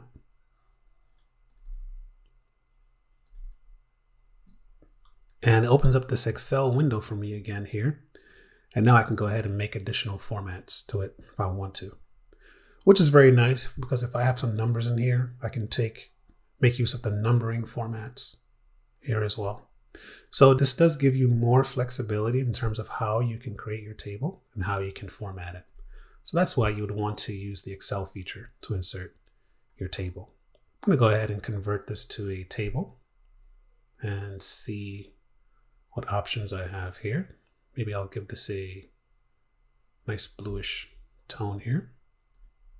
Click OK. And let's see. Maybe I'll remove the filters. Click away. And so there you go.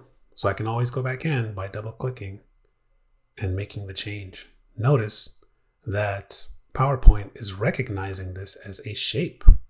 Okay, so if you click on shape format, a lot of these features are grayed out because you imported this from Excel. So go ahead and resize this. I'm going to resize this here. And let's see, maybe I'll go ahead and try to center align this one as well. You can make it as big as you want to. So go ahead and insert another table. You can either draw your table or you can go ahead and insert it from Excel. Get some practice, add some data to it, and come right back. Welcome back. Well, in our previous example, we expressed some of our data in the form of a table, which is a great way, but we decided we want to express our data in the form of a chart here. So we'll talk about working with charts. And notice I do have my similar layout here, my title and content. And this time what I want to do is I want to go ahead and make use of my content placeholder here. I'll go ahead and click on this option to insert a chart. I'll go ahead and do that. Now, inserting a chart, you get a lot of options here, and the process is actually more streamlined in terms of creating a chart. So the first thing we notice here is that we get our full menu for inserting a chart. So we can see all charts here, which is kind of what we're layered upon right now. And by default, we have this, column chart that we can use, but we can go ahead and insert various charts, line charts, pie charts, bar charts. If we have any templates created, we can go ahead and insert a template. Any recent charts will show up here as well. I was playing around with a pie chart, so it's kind of here. I'm going to go ahead, just for the purposes of this demo, I'll go ahead and just accept the default value, which is this clustered column chart here. I'll go ahead and click on that and click OK. And you'll notice that an Excel window opens up for us here as well. And so now we can expand this window as much as we'd like. It's not going to affect the outcome of our chart here. So right now it's giving us a clustered column chart. Notice we have 4 categories on the left, and we have an additional 3 series that are on the top as well. So if we take a look at our chart here on the bottom, we can kind of identify here are the different categories. And if we take a look at our legend, this gives us series 1, 2, and 3. So each category will have 3 different types of series represented here as well. Now we can change these. You don't have to accept these defaults. Maybe you just want to represent one thing. So what you can do, if we wanted to, we can go ahead and just kind of delete these 3 here, and that will shrink our chart. So that's perfectly fine. But let's go ahead and enter the same data that we entered before. And this time, what we want is we just want to go ahead and enter our applications here. So we'll enter Excel first.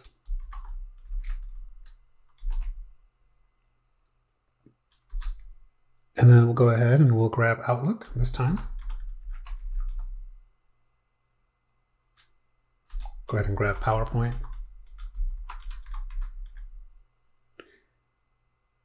and we'll grab Word.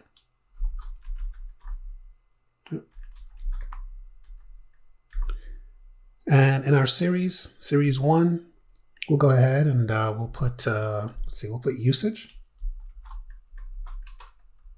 And then we'll put skill. And we'll also go ahead and include the rating again as well. And this time, we surveyed some people, and they're providing us with some information here. And so Excel, maybe it's used only 3 days out of the week. So we'll type the number 3 here. Outlook is used every day for their email. Let's see, PowerPoint, maybe we'll put 3. Microsoft Word, we'll put 2 here as well. Varying skill levels from 1 to 5. We'll probably accept these values here. These are pretty, maybe we'll make this a 3. Okay, so for 1 to 5, we have some ratings here as well. So we'll put 4 here, 4, and then Word gets a 5. And so, as you can see, as we're adding values to this Excel sheet here, it's dynamically updating our chart here on the bottom. So if I wanted to go ahead and kind of just remove this data here, right, I can go ahead and delete this value, and it will actually shrink my chart for me. But this is pretty fine. I'm going to go ahead and click on the X here, and that should go ahead and close it out for me. So here's my chart. I can go ahead and give it a title, and we'll just call it a survey. Okay, so our chart is ready. If we take a look at it here, we have 4 clusters, 1 for Excel, 1 for Outlook, 1 for PowerPoint, and 1 for Word. And if we're taking a look at the legend, we can see the values here as well. Now this chart is interactive. If we can just kind of mouse over it, it's giving us the values here as well. So you really want to think about what you're trying to communicate and how you're setting up your data. Okay. So now when we do click on the chart here, we do have some helpers over here on our right side, right? So from right here, we can go ahead and make some edits and some modifications to this chart. And specifically, we can go ahead and interact with the chart elements, such as the axes titles. And if we just kind of mouse over these, notice how it's just giving us a preview of what our chart would look like. So for example, here are the data labels. It shows the numerical values on top of each column. We can use a data table that kind of provides the table information on the bottom and the chart on the top as well. We can turn the grid lines off or on. We can turn the legends off or on. You might want to keep the legends on, right? Especially if you're showing this for the first time. And then we have some chart styles here. So if you don't like this, you can go ahead and change the chart style. Now look at this one. This one is pretty cool. It's it's kind of giving it a more report feel. So we have a lot of styles to choose from, 14 styles to choose from. This one looks pretty cool. Nice colors here. I'll go ahead and select that one. You can also change the color scheme if you want to. So we have different palettes to choose from here as well. We have some colorful, some monochrome themes here that you can choose from as well. I'll go ahead and maybe don't want to have too many colors here, but I do like this color scheme here. Go ahead and check that one. We do have options for some filters as well. If you want to go ahead, run some filters, you can do that based on different values. So you're getting the full functionality of an Excel chart here in PowerPoint, which is pretty cool. Again, you do get the contextual menu for our chart here. So we actually get 2. So if you go up to our menu here, right now we're on chart design. You can go ahead and do the same thing as you can change the chart style. We have various formats that we can affix to it as well. So all the features are here for you to fully customize this chart. Last thing I want to point out is that if you want to go ahead, you can change the chart type. Maybe you want to use a pie chart.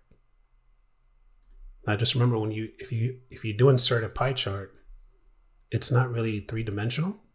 So it allows you to kind of, so by default, it's giving us the usage here based on the values that we see here. So we can see that from our survey, most people are using Outlook on a daily basis here as well. Then if you want to go ahead and edit the data, you can go ahead and edit the data for this. It's just as simple as going in here, expanding our Excel table here, and making any changes as necessary by either adding rows or columns or removing them. You can do that as well. So just some basic chart features here, but the great thing is that it's Excel opens for you and allows you to really make some nice customizations to your chart here. Let's go ahead and insert a chart and try converting it to a pie chart as well. Have fun, play around with the elements and the styles, and then come right back. Welcome back. Well, let's go ahead and talk about morphing. Well, what exactly is morphing? Well, notice I'm currently on my transitions tab here.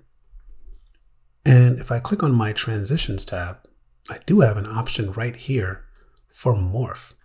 So let's click on it or mouse over it and see what Microsoft says. Move things on the previous slide to their new locations on the current slide. To get the best results, duplicate a slide. Step 2, move things around. Step 3, apply the morph transition. Anything you add or delete will fade in or fade out. So really what we're doing is with the morph transition, as we transition from one slide to the next, it's also applying a fade animation for us as well. Well, let's go ahead and take a look at how it works here. So I've prepared a blank slide here. I've included some of the elements that we've worked on today. Here's our chart. Here's our table that we created. Here's our image that we inserted earlier. And here is our shape that we inserted earlier here as well. Now I will say the morph transition is a great feature to use when you have a slide that has several elements that you want to be able to go ahead and showcase on the corresponding slides. So think of the morph transition as a wonderful opportunity to showcase different parts of a whole. So right now, what I want to do, I have 4 parts here, and I want to use the morph transition to kind of go ahead and showcase these individually here. So what we'll do, we'll go ahead and follow the instructions here for the morph. So the first thing that we're going to do, we're going to go ahead and duplicate the slide. I'll click on this slide here, and I'll press Control D as in David. That duplicates the slide for me. Next thing I'm going to do, I'm going to go ahead and move things around. I'm just going to do some rearranging here. I want, well, I don't want that. Maybe I'll make this a little smaller. Just want some room up here so I can put things up here as well. And maybe I want things to kind of go left to right here. So I'm going to make these pretty small.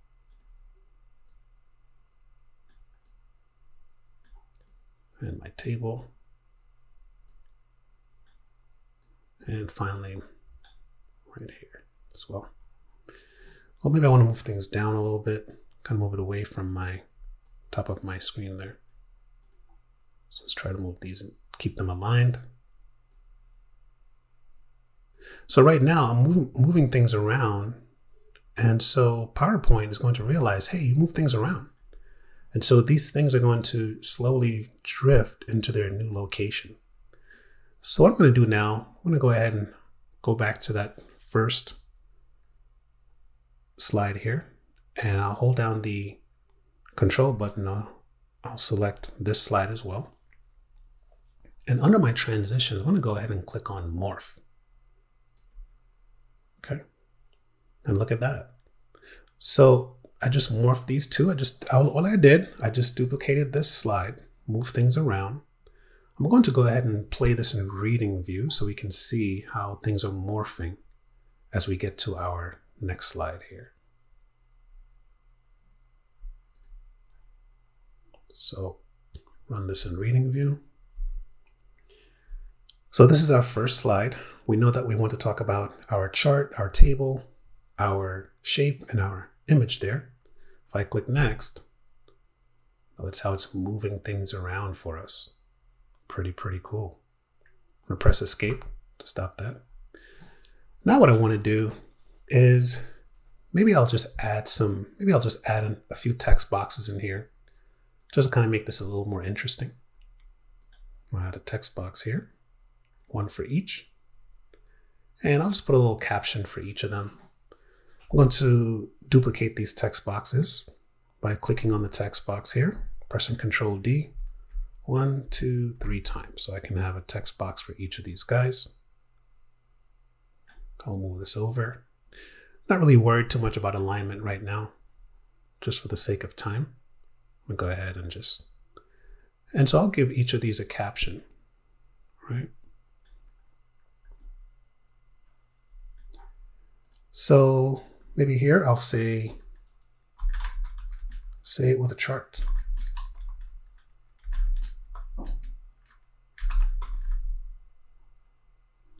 And maybe here say it with a table.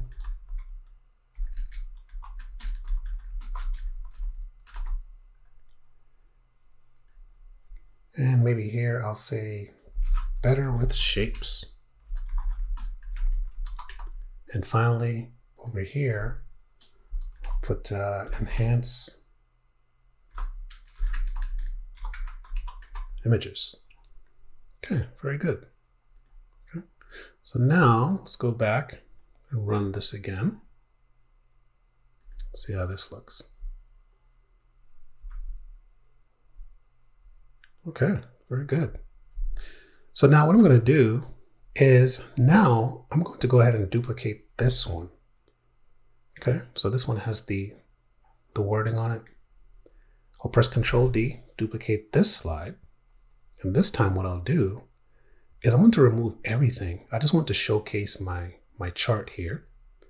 So I'll kind of grab these other objects here. I'll delete them. I'll also apply the morphing transition to here. Let's see if it's already there. Okay, so let's take a look and run this again. Okay, here's our second one, moves things around. And let's see here. Okay, so now we get to this next slide. So now we're only seeing our chart. Let's showcase our shape next here. Okay, let's go ahead and showcase that.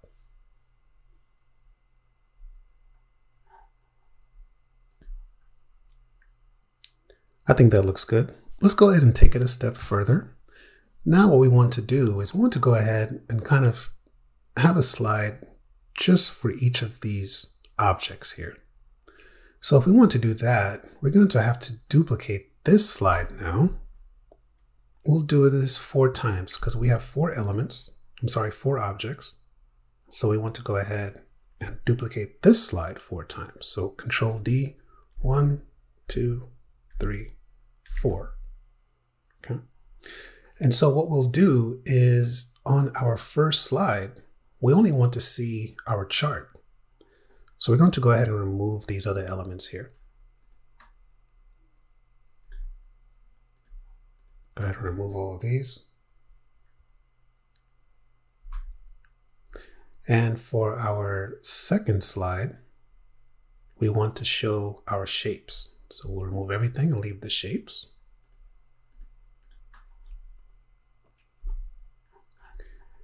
And next, we want to showcase our table.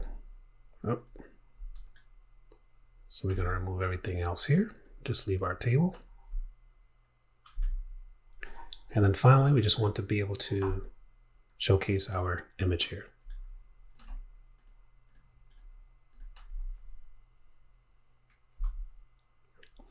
Now we could leave it like this, but what's really nice if we can come back together. Remember, we started with this slide and we broke it up into different pieces here.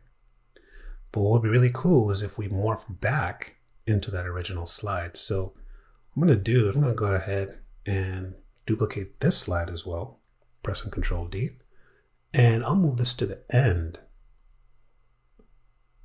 right, all the way to the end. So just a quick recap, we're going to go ahead and start here. We're going to morph into this with our text boxes on the bottom. We'll showcase our chart, then we'll showcase our shape, our table, our image, and then we'll bring it all back together.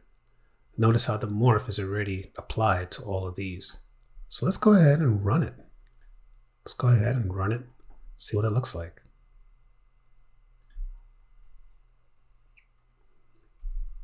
Okay, so it's morphing into our second slide there. Third slide, just our chart. Next slide, just our shapes, table, images. Everything morphs back together into this one here as well. Okay. Very good. Just a basic example of how to use the morph. But just remember, duplicate that first slide and move things around, and then just continue those steps for the corresponding slides, and you'll be good to go. So go ahead and practice with that. Go ahead and create a blank slide and add some objects on there. Duplicate that one and then move things around. Have some fun practicing with the morph transition and come right back. Welcome back. Well, hopefully you had fun using the morph feature there.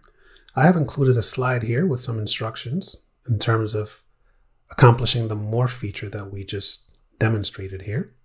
So you can feel free to pause the video at this point, take a look at those instructions, and make sure that you can go ahead and apply the morph transition there as well.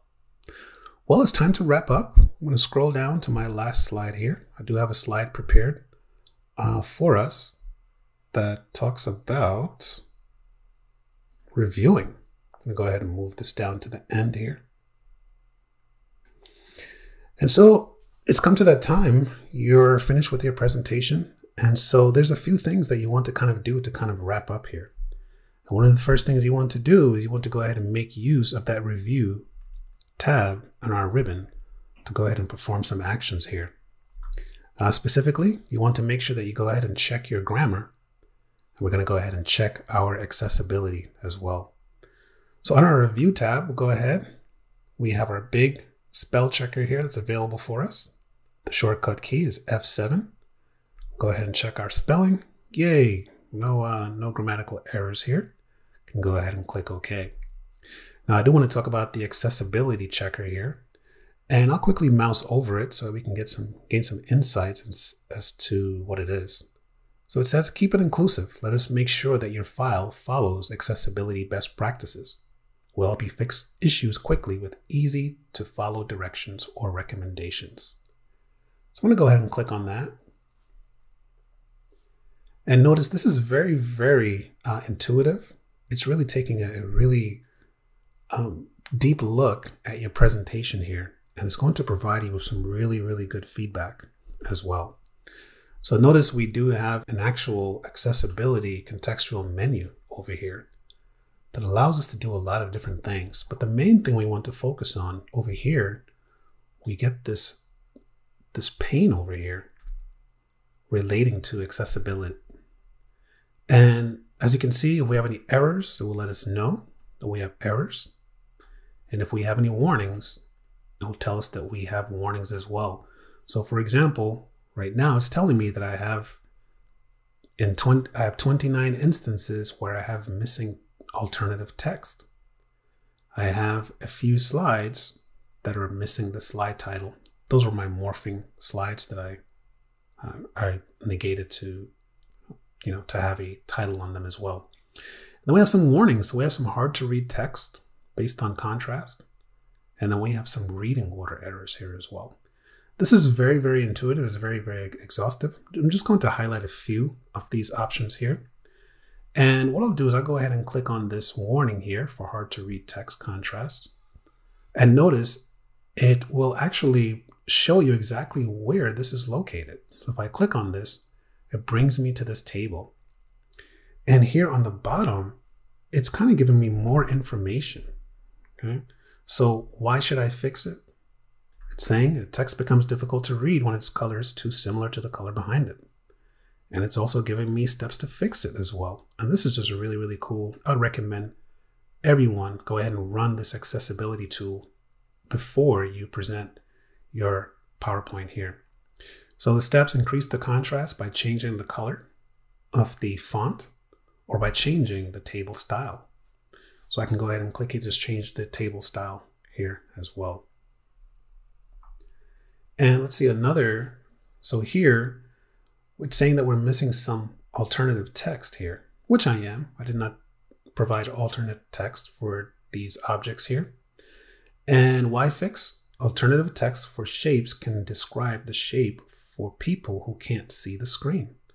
And so for some people who are using screen readers or persons with visual impairments, it's really necessary for us to go ahead and provide some alternative text here as well. Okay. So they're right over here, all the options for you. We can go ahead and we can provide alternate text. Okay, we can type it right in there as well.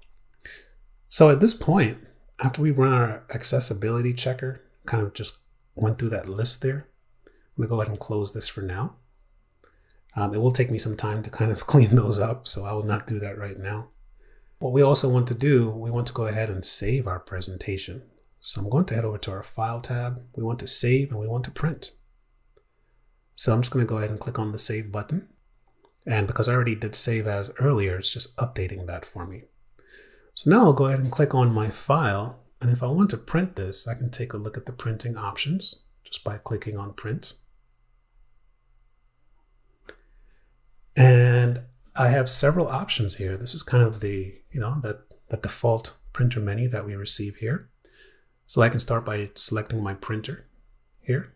Maybe I'll just choose this Print to PDF printer. And you can always take a look at your printer properties if you need to make any adjustments there. And I can make a decision here. I can either print all slides in the presentation. Or if I click on this drop down, I can print a selection, only print selected slides. I can select the current slide if I want to, or I can specify, I just want to print a specific range as well. So notice here on the bottom, right now, I do have 19 slides. And so I can actually preview them here by just cycling to the left or to the right. So maybe these morphing slides, I don't really want to include them. So in that case, I'll go ahead and just kind of use a custom range to say, I don't want those particular slides here to be here as well. But in this case, I'll just go ahead and keep it regular, print all slides. You can choose color, you can choose grayscale, and it gives you a nice preview on the right of what it will look like. Let me go to one of my other slides here. We'll stay on that one. Or we can do black and white. And this is good because, as you can see, if you print this in black and white, a lot of the features will not show up here. So obviously color is your best option here as well. So then the other option that we have in here in terms of how we want to deliver our presentation. So we can present this. We can send this to someone via a file, or we'll see in another tutorial how we can share this with other people. Or another option is to go ahead and export it. So what if someone does not have PowerPoint where they can actually read this presentation? Well, what you can do is export it as a PDF. It's as simple as clicking on Export. And once you get here, you have the option right here to go ahead and export it as a PDF. Now notice I am getting a warning here. We have recommendations that will make the PDF easier for people with disabilities to read. So you want to make sure that you go ahead and check that as well. But at this point, I'm just going to go ahead and click on Create PDF. I'll get my dialog window here. And it's just a matter of saving it, giving it a name, go ahead and saving it. I do have other options that are available in here as well. If I want to select certain pages, basically another type of print menu here as well. And once I go ahead and publish that, it's going to open up in a PDF and it will look pretty nice. The only thing is that you will not have the opportunity to run transitions and animations because they're kind of frozen to each of your slide there as well. Last order of business, I'll go ahead and I'll add another transition here to the rest of my document. Maybe I'll have kind of everything fade in here. And then once I have that in from slide to slide, maybe I'll go ahead and apply that to all of my slides here as well. Okay. So we're all good. So go ahead and run the accessibility checker. Go ahead and make sure you run your spell check.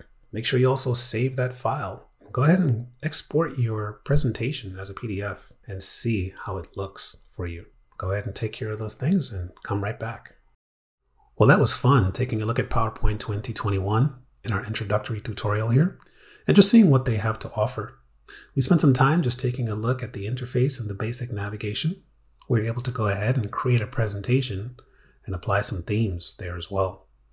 We talked about inserting objects in terms of how to format them and edit them.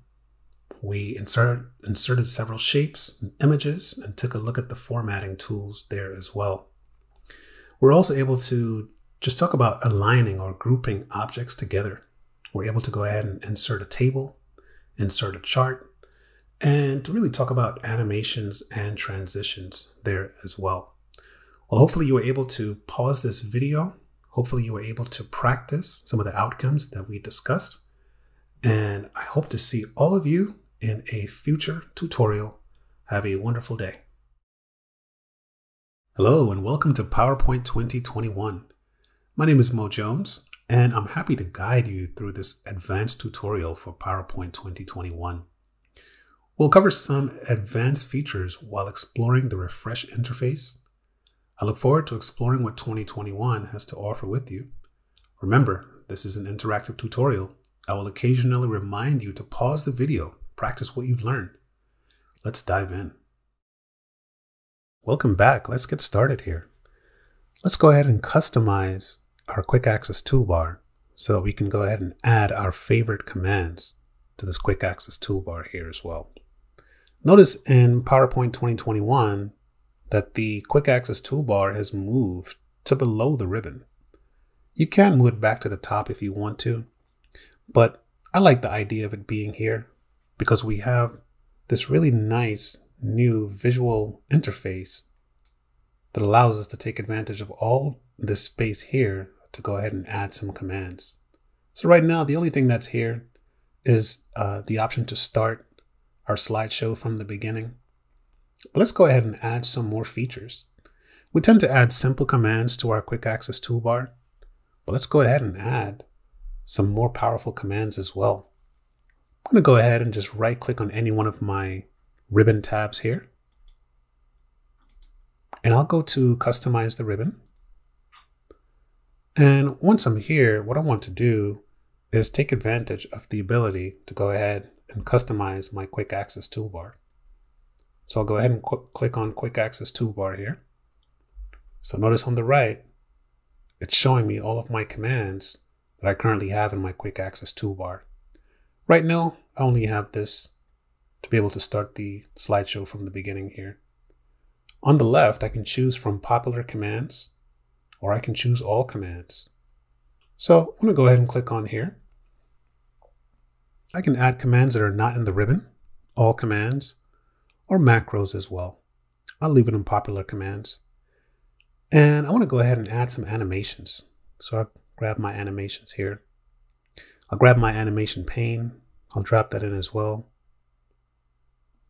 I'll scroll down a little bit here. I want to grab that slide master so that we can really customize PowerPoint here. I'll go ahead and add that in. Go ahead and add my spell checker as well. And let's see what else I'd like to add here. Maybe my transitions. I'll drop that in here as well. And let's see, good old eyedropper. I'll drop that in there as well. I'm going to go ahead and click OK. Just take a look at my list here. I have a few items. I think these are pretty good because I'd rather go to my quick access toolbar to access these instead of poking around the different ribbon tabs to try to find them.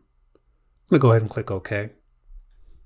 And as you can see right here, I have the ability now to access any of these commands here. So if I want to go to the slide master, go ahead and click on my slide master. And here I am. This is the slide master where a lot of the magic happens here. So go ahead, right click on any of your file ribbon tabs, customize that ribbon, and add some commands to your quick access toolbar. Welcome back. Well, hopefully you were able to add some more complex commands there to your quick access toolbar. Let's go ahead and continue customizing our PowerPoint 2021 experience.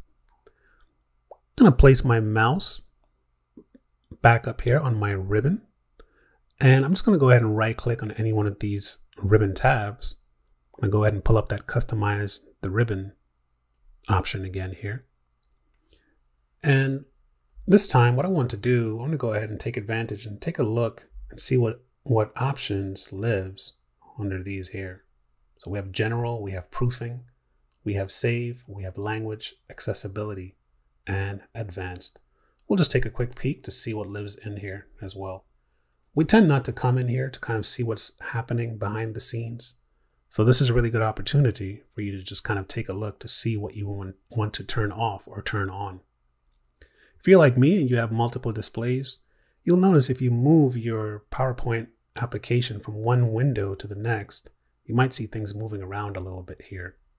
Well, you might want to go ahead and toggle one of these options to either optimize for best appearance or optimize for compatibility as well. We can turn this feature off or on. So this is our mini toolbar. Whenever we select text, we always receive a small toolbar that allows us to perform some formatting. Keep in mind, we can also format the text by interacting with our home ribbon tab as well. So maybe you want to turn this off, or you can keep it on. Live previews is a really nice feature. Whenever you select an element in PowerPoint and you want to apply a command to it, just by hovering over that command, sometimes it will allow you to see a preview of what your element would look like as well. So you can turn that on or off. You can go ahead and collapse the ribbon automatically when you resize your window. If you're not using the search bar, you can go ahead and collapse that as well to give you a little more space on your screen here. You can go ahead and enter your username and your initials here if you want to. And yes, we can go ahead and we can change our background here. So we have several backgrounds that we can choose from. Right now I have clouds, a little cloudy. We have some office themes here that we can choose. I want to go ahead and use this black theme.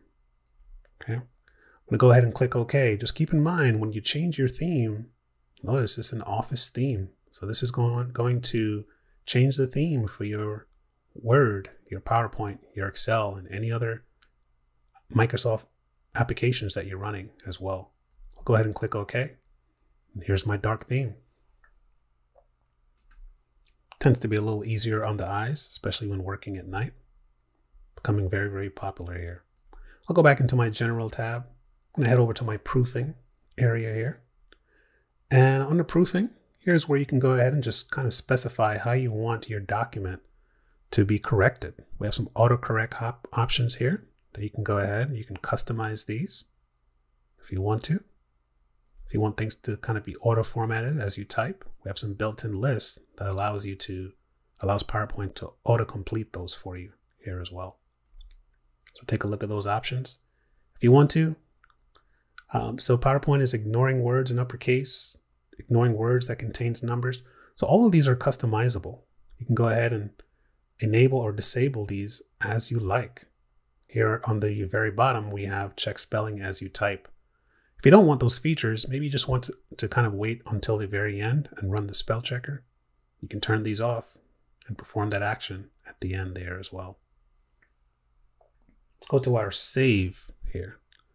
So under save, we do know it's auto saving for us. But on the bottom, what I want to point out is this option here to embed fonts in the file. This is very important. Maybe you imported some fonts from an external source. If you send your file over to someone and they don't have those fonts installed, well, guess what? They cannot read those fonts.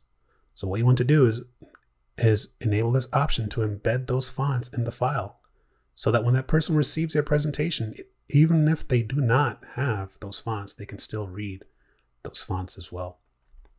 You can come in here, you can go ahead and add a language. You can specify your language settings here as well. And as far as accessibility, we can keep the accessibility checker running while we work. The accessibility tool just checks to make sure that our presentation is all inclusive. And finally, under here, under advanced, we have some other options here, namely the use of the smart cut and paste, which will give you more options when you're cutting and pasting as well. So go ahead, change your theme, take a look at what's behind the scenes here. Go ahead and turn some things on or off, and then come right back. Welcome back. Let's talk about customizing some design templates here for our PowerPoint 2021.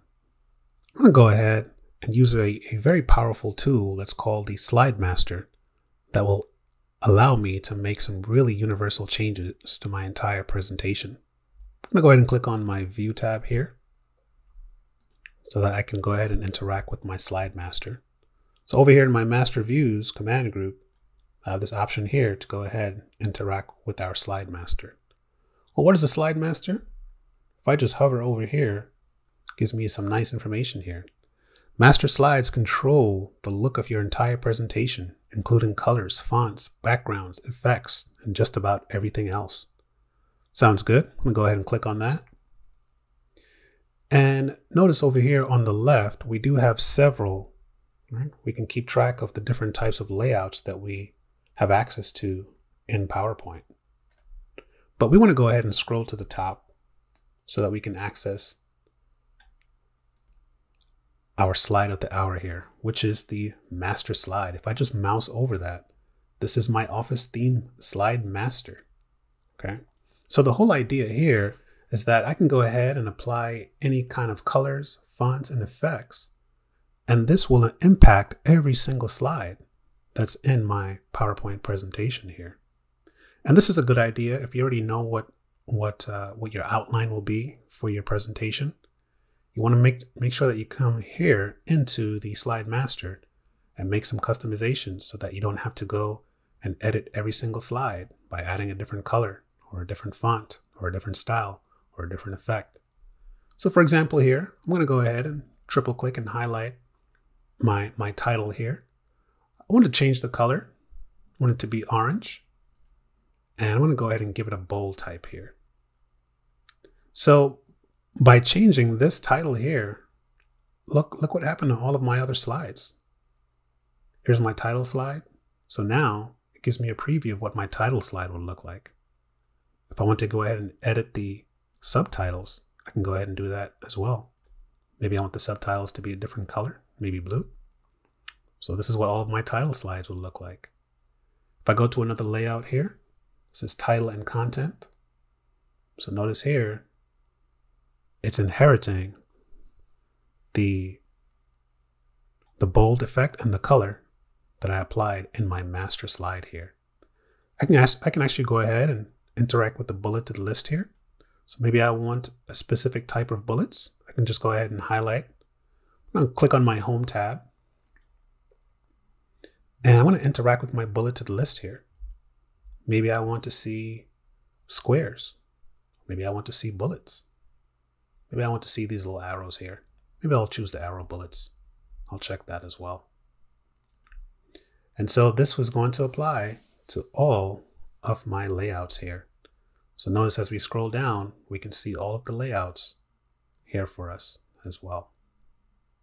Here's our title only layout. Here is our blank layout here as well. Very good. So let's go ahead and close the Slide Master.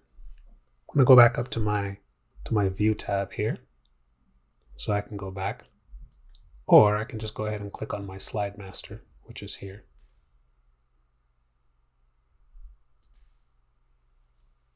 Now I can go ahead and close the master view. And as we can see, it applied the change here as well. I'm going to go ahead and enter another slide here. I'll just press the Enter key here. And so by default, it gives me this title and content slide here. But what I want to do is I want a different type of layout. So I'll go ahead and right click here and check the type of layouts that I have available. So I have my title and content section header. Well, you know what? I would like a a layout that has 3 content placeholders, right? So maybe I can have 3 content. So how can I do that? Well, we can go ahead and create our own custom layout by going back to the slide master. I'm going to go ahead and do that. Go back up to my slide master here. Since I did add it to my quick access toolbar, I can just go ahead and click on here again. So bring me to my slide master here. So I have an option here. What I can do is I can actually just modify one of these existing layouts here. So this is my 2 content layout. I'm going to right click. What I'll do is duplicate this, and then I'll just add a 3rd content placeholder. So I'll right click on this guy. I'm going to duplicate the layout, and I want to go ahead and name this really quickly so I don't forget. So up here on my edit master command group, I can go ahead and just rename it, which is what I want to do here as well. So I'll click on rename, and I'll call this 3 content. Go ahead and rename that. What I want to do now is I want to make some room here. I'll go ahead and move this over here like so. Now, if I want, I can just go ahead and copy this by pressing Control D. And this will go ahead and duplicate this actual placeholder for me. Now I can just go ahead and drag this over to the middle. Now it's just a matter of kind of making sure everything is aligned properly. There's no overlap. That looks pretty good. I'm going to go ahead and close out my slide master and take a look and see if I have that option there. See what it looks like. So now if I want to change the layout, there's my 3 content. Very good. So now I can go ahead and insert a picture on the left, some text in the middle, and maybe a chart on the right there as well. So go ahead, jump into the slide master, go ahead and at least apply some styling to your titles, change the bullets, and go ahead and modify that 2 content layout and create a 3 content layout as well, and come right back. Welcome back. Hopefully you were able to interact with your slide master, make some customizations, and recreate this beautiful 3 content layout here. Let's go back into our slide master because now we want to go ahead and further customize a layout here as well. So I'll go ahead and click on my view menu, and I'm going to go back to my slide master here. So as before, what I want to do, I want to go ahead and locate that layout with 2 content, which is right here. I'm going to go ahead and right click on it. And again, I'm going to go ahead and duplicate this layout. And just as before, I'll make sure that I give it a name and rename this. So now what I want, if you take a look at our current layout here, we have 2 content placeholders that allows you to pretty much enter anything here from a table to a video. Well, I just want one that's going to allow me to insert text in the middle. So I want to keep these 2, but in the middle, I just want to be able to enter text so it can kind of look like a web page as well. So I'll go ahead and rename this. I'll call this to toothpicks and text.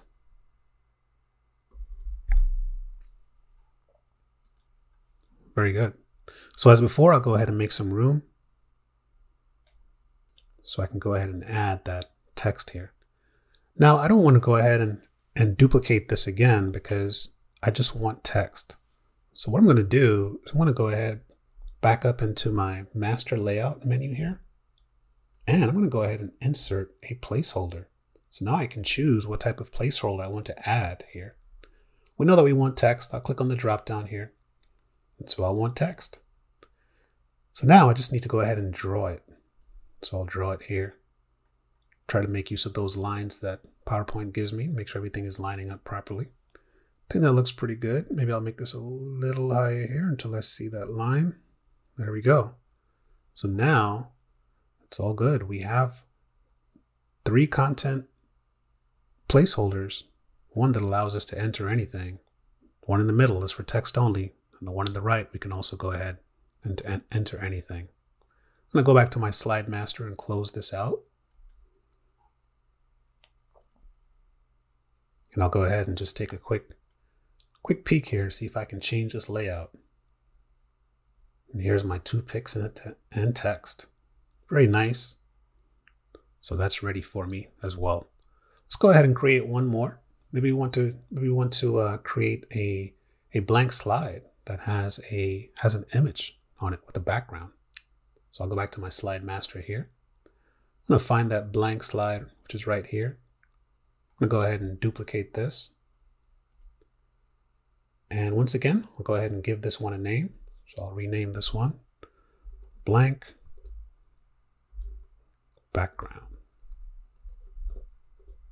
So this will be a blank slide with a background. I'm going to go ahead and rename that.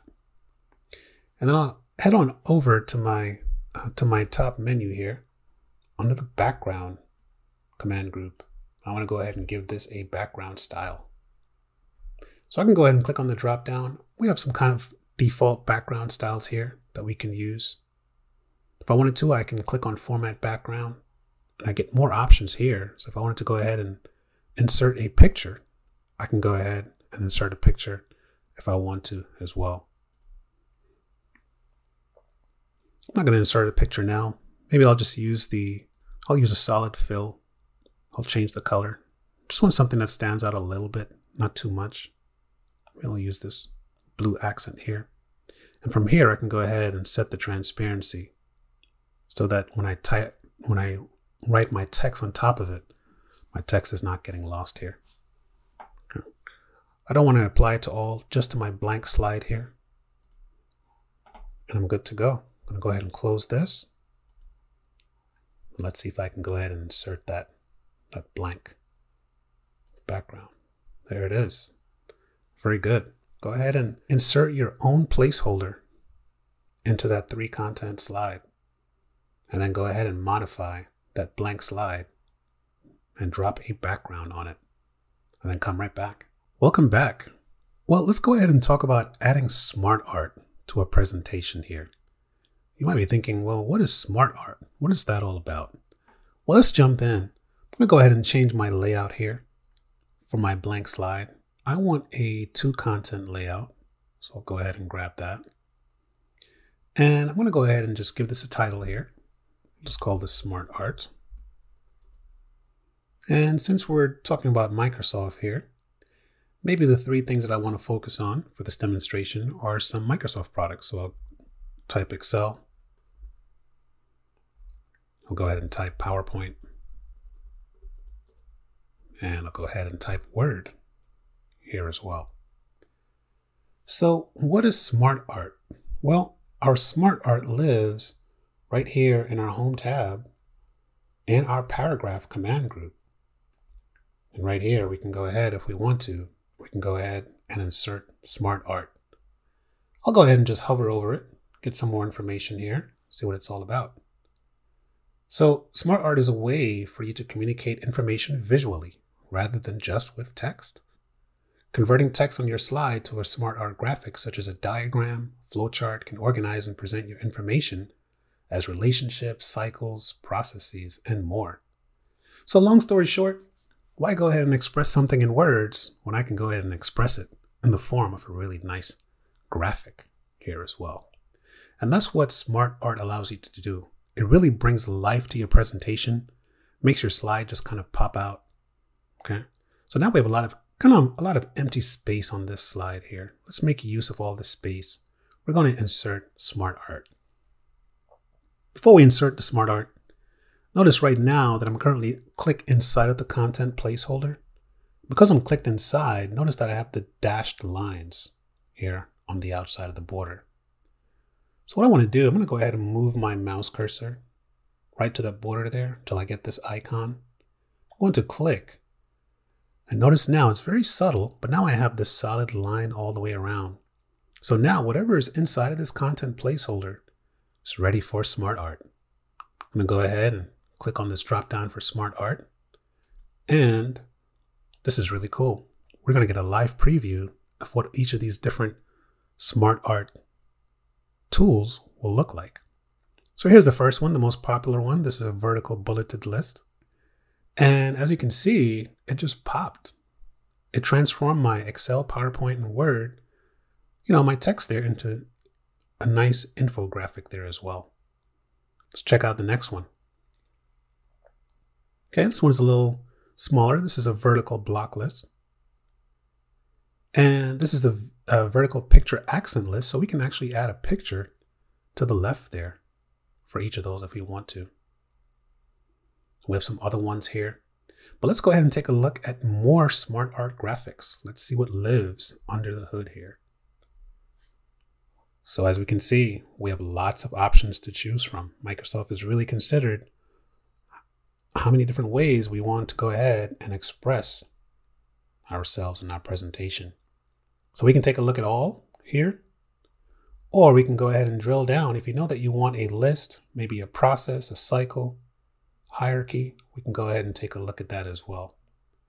So right now, I'm just going to go ahead and scroll down so that we can see just how much we have here. Lots and lots of different shapes, different ways of expressing things here as well. So you're probably already thinking different types of SmartArt that you want to use here. I'm going to go ahead and click on list. These are our most popular here. Now notice we don't get the live preview anymore once we're in this dialog box, but we do get the live preview over here on our right. Okay, so right over here, it kind of gives us a little preview of what it would look like here. So these are our list items here. Okay. They all have different effects. Some of them have pictures. So maybe you want to express something as a process. Maybe you're working on a project. You want to show something as a process. We have a steer, right? A step-up process to kind of show the steps of a process maybe. We have an arrow that kind of shows a continuous block process. We can also go ahead and express something as a cycle. So these are very, very useful for science presentations as well. We have an organization chart. If you want to go ahead and drop that in, you can make use of that here. We can express text in the form of relationships. And we have matrix that we can use. We have pyramid that we can use. This one is pretty cool. We can go ahead and use pictures or office.com. I want to actually use a picture here. And I want to be able to add some pictures to my SmartArt. I think I'll go ahead and choose this one here. Nice old arrow and some pictures here. I'm going to go ahead and click OK. Okay, very good. So now I'm going to go ahead and drop some pictures in. Maybe I'll try and grab an Excel picture here. I'll go to some online pictures. Try to grab an Excel picture here. Go ahead and press enter. Thankfully, this is the Creative Commons, so I'm not too worried about copyright issues. I'm going to go ahead and insert that Excel. Hopefully we'll accept it. Okay, very good. Let's go ahead and grab PowerPoint from an online picture. So PowerPoint. And let's see here. We have several. Let's see how big this one is. Okay, we'll try this one. Very good. One more to go. Microsoft Word.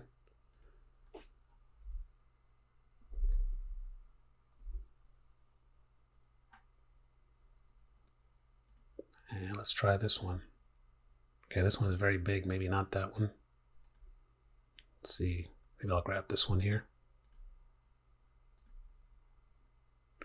Very good. Excellent. So if I click away now, that looks pretty good. So now we went from our little text from Excel, PowerPoint, and Word. We're able to go ahead and convert it to SmartArt here. So we kind of did this by entering the text first and then converting it to SmartArt. But we can also do it the other way as well. We can also go ahead and just create SmartArt. So remember that we chose the two content layout. So we do have the option right here inside the placeholder to go ahead and insert a SmartArt graphic. I'm going to go ahead and click on that. Now I just need to simply choose which one I want. I'll keep it simple with a vertical bullet list here. Go ahead and click OK. And so now it gives you this box to our left here. And this is the box that you want to use to go ahead and create your smart art. You could type it directly in here if you wanted to, but I find it a lot easier to go ahead and manage your smart art here as well. So I'll go ahead and type Excel.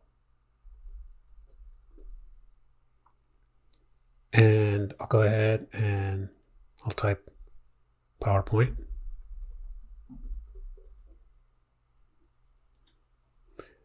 And then notice if I have any indented bullets, it gives me another shape here.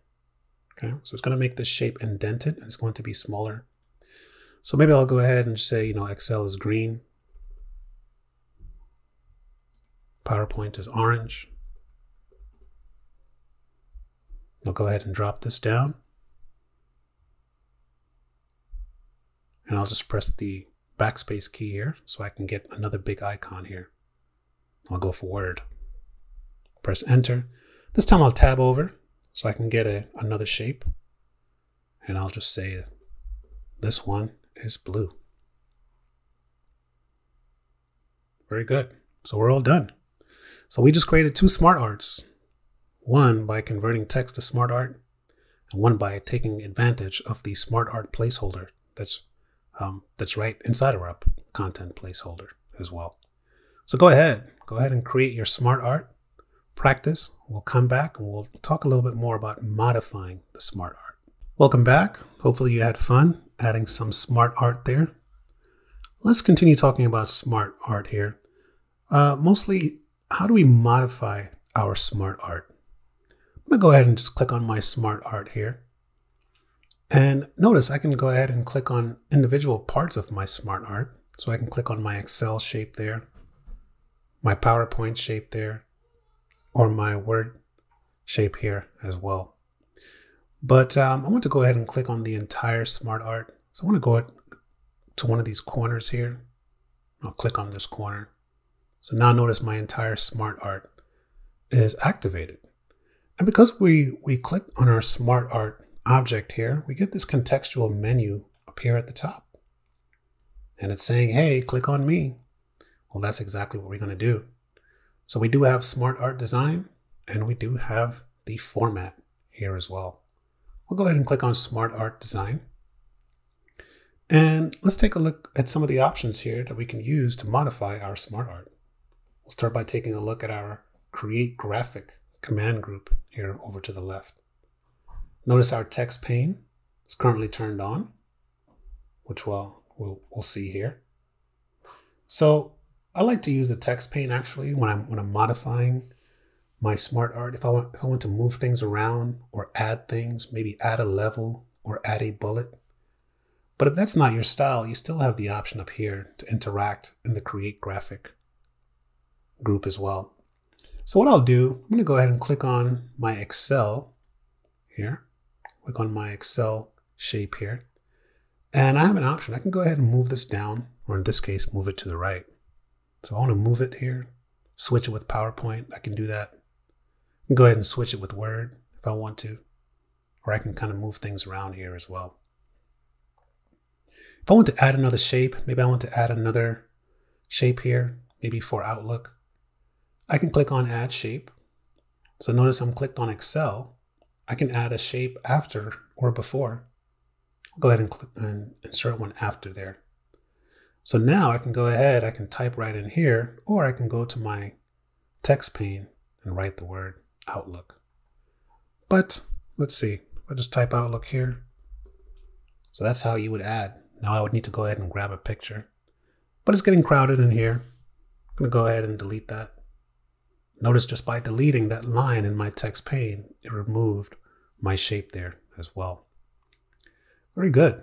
Now we can also go ahead, if we go to our right here, into our layouts, we can come up here and we can change the layout if we don't like the current one as well. So we can go ahead and get a nice preview of what it would look like if we were to interact with it as well. Notice we still have the entire options here available under more layouts. So you can go ahead and choose a layout that you want. A really cool feature is we can go ahead and change the colors. So we have different color palettes here. So we have some primary theme color palettes here that we can use. And notice we're getting a live preview as we just hover over each one. We have these colorful ones here as well that we can use. Various accents as well. So really cool modification options here. And then we also have different styles, right? So if you want to go ahead and we can add a different type of luster or shine or texture to it as well. So we have kind of this intense effect here. So now it's looking pretty cool. We have a polished effect here. So we can go ahead and customize that as well. But what I want to do, I want to go ahead and actually change these shapes here. I want the Excel shape to be green, PowerPoint orange, and Word will keep us blue. So I'll click on my Excel here. And notice we've been interacting with the SmartArt design. I'm going to go ahead and click on Format here. And see if I can actually change this color here as well. So I'll click on the Excel, not the picture, but the Excel here. And I'll go up to my shape styles and I'll just mouse over and look at that, it's changing it for me. So maybe I can grab a green one here. Maybe not that green. Let's see, different effects here. Maybe I'll grab this Excel green here. I'll go ahead and do the same thing for PowerPoint. Orange is right here. And Word is pretty cool. It's right there. So I'll go ahead and leave that as well. Very nice. Then over here, I'll keep it simple. With this one, I'll go ahead and click on the edge here. And maybe I'll give this a nice effect. I'll go back to my SmartArt design. And maybe I'll give that this polished effect here as well. I'll click away, take a look at it. I think it's looking pretty good. Maybe this arrow here, maybe I want to change the way that looks. So I'll go ahead and click on Format again. And now I have to decide what color do I want that to be. Maybe I'll keep it simple like that. Give it a shape style. Very good. So looking good, pretty good here. I can resize my SmartArt if I want to, just by dragging from the corners here, kind of resizing things here. And you just really want to go ahead and just kind of resize it to the way that you want it here as well. So that's how you modify your SmartArt as well. You can either treat them as individual shapes, or we can take advantage of the fact that they're grouped together. We can go ahead and make a universal change there as well. So go ahead, it's your turn. Go ahead and modify your SmartArt. Go ahead and maybe change the layout, change the effects, modify the individual shapes, and get some practice there as well, and come right back. Welcome back. Okay, let's go ahead and talk about animating SmartArt here. So we can animate SmartArt. We can just go ahead and click on it here. And we can go ahead and head over to our Animations tab. We can go ahead and just apply an animation. So maybe I'll have this one float in. Okay, so it floats in there. I'll go ahead and have this one, let's see, I'll have this one just kind of maybe fly in. So if I were to do a preview here, one is floating in, one is flying in. But one of the really cool features about SmartArt is that it does such a good job of creating a nice graphic for you. Sometimes maybe you kind of want to break this up. You know, these are really nice looking visuals here. But notice that they're grouped. So if I wanted to kind of move things out here, I can't really break them up. They kind of move together. So what if we wanted to remove this PowerPoint here, right? Just kind of put it somewhere else on our slide, maybe on another slide in our presentation. Or what if we just want to break up this band here so that we can, instead of having it all animate together, what if we want Excel to appear first, PowerPoint to appear second, and Word to appear third? Well, we're going to have to break it up. So I'm going to go ahead and click on my handle here on the right. And remember that contextual menu that we had at the top here. I'm going to go up to the Format here. Click on Format. And over on the right here, in our Arrange command group, we have this grouping command over here as well. So I'm going to go ahead and click on that. And notice they're currently grouped because group is kind of grayed out here. So I can go ahead and ungroup it. So I can break up the connection. So I can move them individually again. So now they're ungrouped, but that broke up the SmartArt, right? So now if I come here, I can go ahead and I can move it out again. So now I can move them out. However, now it's being looked at as either a shape or a picture. So there's still kind of grouping still going on here. So I'm going to go ahead and click on shape format.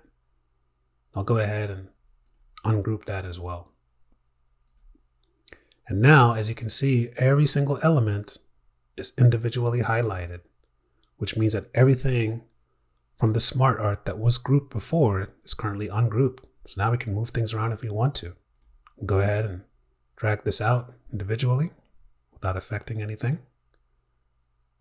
I'll try to put that back here. But what do we want to do? We want to go ahead and animate this here. So I want Excel to fly in first.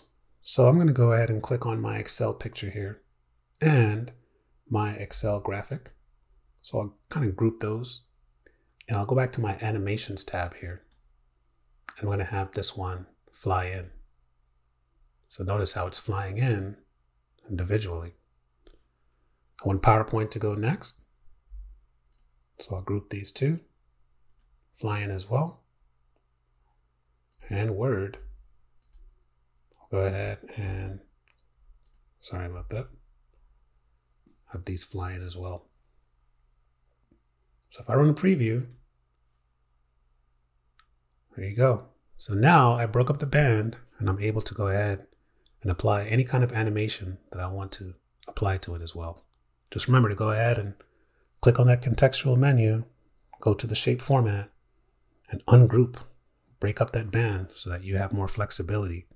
Now you can do whatever you want to do with this content that you created here. So go ahead, play around with that, and come right back. Welcome back. Okay, hopefully you had some fun there with some SmartArt. Let's go ahead and let's talk about equations and symbols. Two things not really used often in PowerPoint, but if you're a lover of math, or maybe just symbols in general, or teaching science, there are many reasons why you'd want to be able to interact with the symbols and the equations that are available here. So I'm going to go ahead and change my layout here. I'll just take a title only slide. And I could have went up to new slide and just inserted it here as well. But I just press enter and change the layout here. So here I'll just give this one a title. Let's give it equations and symbols. And let's see what options we have here. So I want to go ahead and insert some math equations here into my presentation. So I'm going to head over to my insert tab here.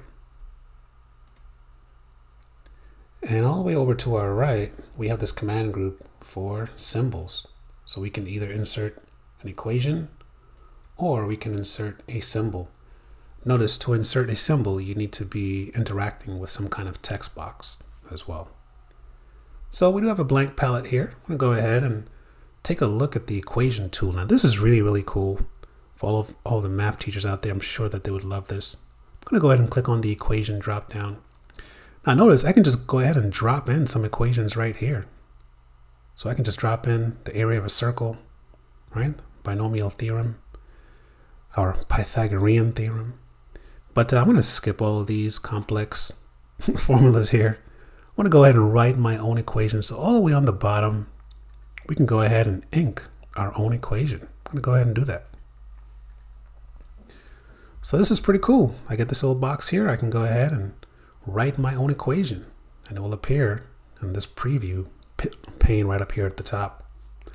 So I'll write a simple one here. Go ahead and type y, right? Our famous graphing function here. Y equals mx plus b. mx. Now I'm using my mouse to type here. Some of you have a touchscreen laptop and it's much easier for you to to write these, but it's okay. I'm making it work because up here in our preview, it doesn't, it's writing it properly. So this is improperly, but it's writing it out properly for us. It's recognizing what I'm trying to type here, and it's giving me the formula y equals mx plus b. Now I can go ahead and erase parts of this formula here as well. So if I wanted to go ahead and erase the x, notice how it joins. Now it's y equals m plus b. We know there's not such a thing here. Okay. If I delete my plus sign, now y equals m multiplied by b. So pretty cool. I'm gonna go ahead and clear that here. And this time I'll try to write another one here. I'll do maybe the area of a circle here. So I'll do pi r squared.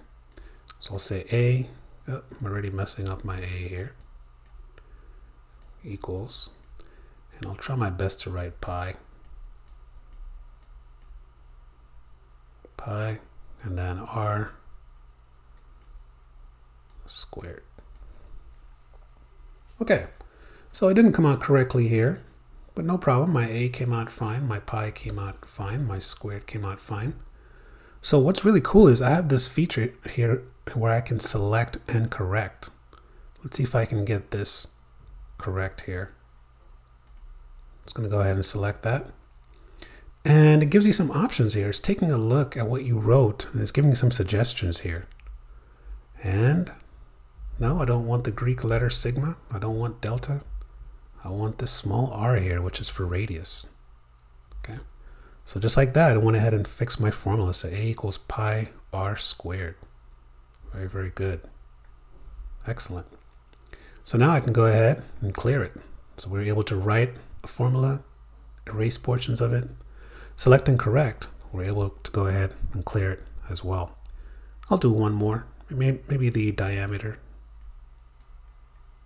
of a circle here. Just 2 times the radius. Okay, it doesn't like it here. I'll go ahead and fix this. Number 2, there we go. D equals 2 times the radius. Very good. I'm going to go ahead and cancel that out. And let's take a look at some different ways that we can write some equations as well. So I'll go up to my Insert tab here, and I'll click on my drop down for my equations again. And notice here, I can just go ahead and drop in an equation if I want to. So the area of a circle, like we did earlier, just go ahead and drop that in here. I'll move this over here. Go ahead and click away from that. Maybe I want to insert another equation. See what else I can add in here. Our old-fashioned Pythagorean theorem. Go ahead and drop that in as well. Move that over here. So you can actually go ahead and just drop in some equations here if you don't feel like typing them. If they are available, you can go ahead and drop them in. You can modify them as well. So if you want to combine equations, you can actually do that. Another option is just to go ahead and just type an equation from scratch. So we'll give you a little text box here. Maybe I want to compare 2 fractions. Go ahead and under the structures, I get different structures here. So I have brackets, radicals, fractions. Also, I have some symbols over here that I can drop in that I otherwise would not have on my keyboard. Fahrenheit, Celsius, so forth and so on. But I'm going to go ahead and drop in my fraction here. I'll drop this in here and I'll say equals. I'll go ahead and drop another one. And now this is dynamic. I can interact with it. So I can say 5 over 10 is equal to x over 20. I can drag that over here. And so I can leave that for someone to solve. Maybe I'm tutoring or teaching them, you know. We can go ahead and drop that in as well. So that's how it works. Now, how do symbols work? I'm going to go ahead and insert a text box here. In this text box, I'm just going to write symbols. And the cool thing is PowerPoint has lots and lots of symbols here that's available to us. I'll go back and click on my Insert tab here, and I'll open up my symbols and look at all these symbols that we have. Okay, so we can actually drill down to different types of fonts. So we have the normal text, Latin text. Okay, so we have just tons and tons of symbols that are in here.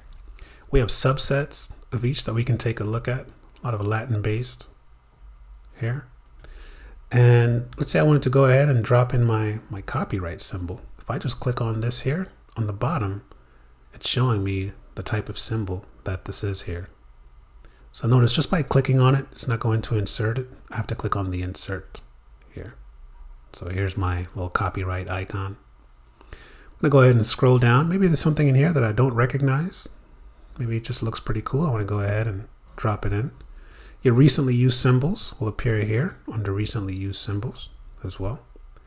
So if you want to insert a less than or equal to or greater than,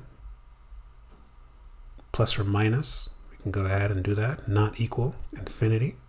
Go ahead and drop this in as well. So I'll just drop these in one by one. This is the Greek small letter beta. I'll go ahead and drop that in. So you can always go ahead and drop in these symbols here. And there are lots and lots and lots of symbols here for us to use. Many different languages. I'm not sure how many different languages are represented here, but we see some Hebrew script, some Arabic script here on the bottom as well. So they're all here for you if we need to insert them. Here's the Lamed, the Hebrew Lamed, where we get our L from. Very good. So go ahead and play around with the equations. Insert some equations, insert some symbols, have a little fun, have a little practice, and then come right back. Hello again. Let's go ahead and transition over to working with media. I'm gonna go up to my Home tab here, and we're gonna start working with audio. I'm going to go ahead and insert a new slide. This time I'll just do title and content. Go ahead and call this one audio. And notice down here in my content placeholder, I do have the option to insert different types of media, such as pictures or videos, but there's nothing here for audio. So what I'm going to do is go up to my Insert tab here. And on my Insert tab, if I click on that, I do have the option over here. We have our media command group. And right here, I can go ahead and drop in an audio file. I'll click on that drop down. And unlike video and images, you only have two options here. You can either connect audio from your computer, or you can go ahead and actually record the audio. There is no option to grab any audio from online as well. I did record audio earlier on my computer using PowerPoint, so I'll go ahead and grab that. I did save it to my music folder here. And here it is, Media 1. I'll go ahead and grab that. And so you're presented with this little icon here. If you click away, all you see is this little speaker icon. If you click back on it, you get the play controls here as well. So I'll just go ahead and click on play. With PowerPoint on your PC, Mac, or mobile device, you can create presentations from scratch or a template, add text, images, art, and videos, select a professional design with PowerPoint Designer, add transitions, animations, and cinematic motion, save to OneDrive to get your presentations from your computer, tablet, or phone. Very good, just a little recording here. So what can we do with this audio here? Well, let's go ahead and click on it. And let's remember, because we're working with an object here, we can go ahead and we get this contextual menu here. So we have two. We have one for the audio format. We also have one for the playback. Let's go ahead and click on audio format first, see what options we can get there. So here we can go ahead and it's treating it as a picture. So it's referring to this icon here, this big speaker here. So if we want, we can go ahead and add some effects to it if we want to. If we want to go ahead and change the way it's represented here, maybe I'll give it this this glowy edge option here, make it stand out a little more.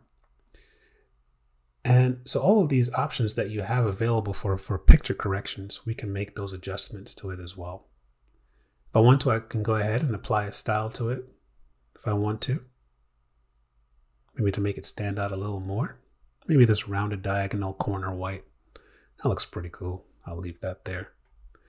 And you can go ahead and add a border if you want to. So it's really up to you. Whatever you want to do to make it stand out. Because originally, you know, it's just that it's very, very plain. So maybe you want it to stand out there as well. We can go ahead and resize it if we want to. You can make it as big or as small as you want to make it. But it's really up to you what you want to do here. I'm going to go ahead and click on the playback option now. And we can perform some basic audio editing here. And this is a good tool to use if you have some audio files on your computer that you want to edit. You don't have to go on the internet and search for any, rich tools here. You can perform some basic editing right in here. So we do have a few fields here, or a few options that we can use to edit. So here is our editing option here. Notice we can also go ahead, we can trim the audio if we want to. I'll actually do that. I had some white space there in the front, but I just want to kind of blank out here as well. So I'll go ahead and trim the audio. And as you can see, we have our little, bar here that kind of represents where I'm speaking. So maybe I'll just cut out the first 2 seconds or so of it. And I'll play it from here and see if that works. With PowerPoint on your PC Mac, that looks good. So I'm starting this at 2.5 seconds. Go ahead and click OK. If I wanted to go ahead and trim the end, I can do that as well. That looks pretty good. I'll kind of leave it like that for now. Now I do have some other options. I can fade in, I can fade it out if I want to. I can adjust the volume in terms of when this is being presented. Do I want it to be played on a high volume or medium? Just to be safe, I'll put it on medium here. And another important thing, if you're going to use audio in your presentation, you want to kind of set up your audio options here. In particular, right here, in addition to the volume, you want to kind of determine how is this audio going to be started. So by default, as you're clicking through your presentation, this will actually play on a click. But what if you want it to kind of just play automatically? You can set it to go ahead and play automatically as soon as the slide appears as well. Or you can be more specific and just say, hey, when I click on this file or this audio, go ahead and play it. We can go ahead and hide it during the show as well. We can just kind of have it rewind after it finishes playing, just in case one of our attendees wants us to play this file here again. So go ahead and record an audio if you don't have one on your computer. If you do have one, go ahead and upload one by clicking on Insert, heading over to the Media section, and inserting that audio. Go ahead and apply some different effects to it by first clicking on Audio Format, and then adjust your playback here as well. Then just make a determination on how you want that file to start. And come right back. Well, that was fun recording some audio and inserting some audio there. Let's go ahead and add some video. Okay, let's add some video here. This time I'm going to go ahead and insert a blank slide that we created earlier in our slide master with the blank background. I'm going to go ahead and insert that here because I want to leave as much room as I can for my video here. So now I'll go back up to my Insert tab as I did before. I'll head on over to my Media group to the right here. This time I'll go ahead and click on the Video drop down. So we have 3 options here. We can insert a video from our device, whether it's our Mac or a PC, right, or a phone. Or we can go ahead and we can insert a stock video. And this is one of the new features of Office 2021. The stock media is increasing, so we do have access to more stock as well. Or we can go ahead and insert a video from an online source. So this is where we can insert videos from YouTube or various other channels. We'll kind of do the first two here. I'll go ahead and grab one from my device. I do have one that I downloaded with permission here. Go ahead and grab the strawberry one here. And there you go. So it drops it in for me here. And notice it's kind of taking up the entire height of my slide here. So I can resize this if I want to. Just remember that when you're resizing your video, you want to use the handles kind of on the edges here. Because if I use these, it's going to smush my video together. You want to kind of keep that balance. So you want to use drag from the corner to keep the ratio intact here.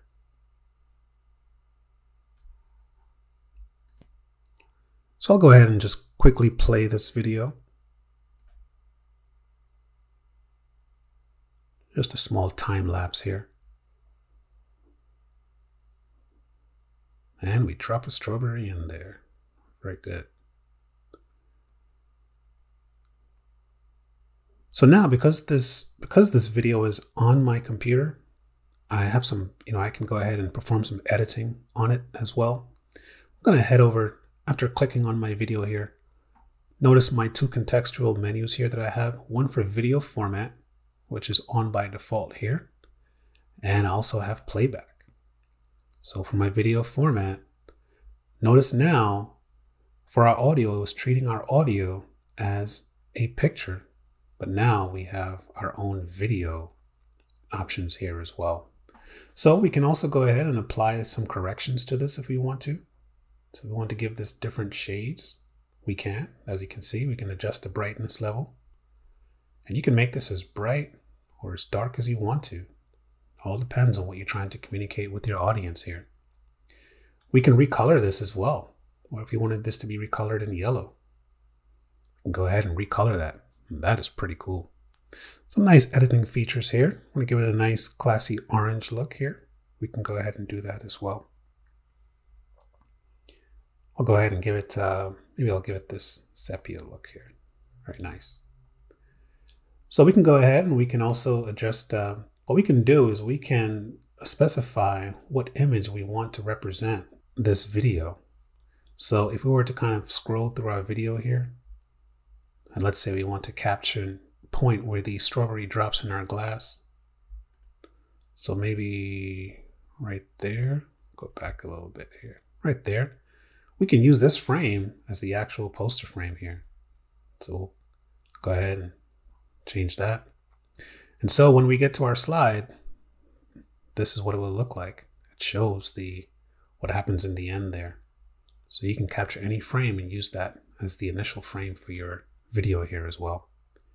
If I made too many changes to this, I can go ahead and just reset it. I can always reset any design changes that I've made to it. I can reset the design and the size as well.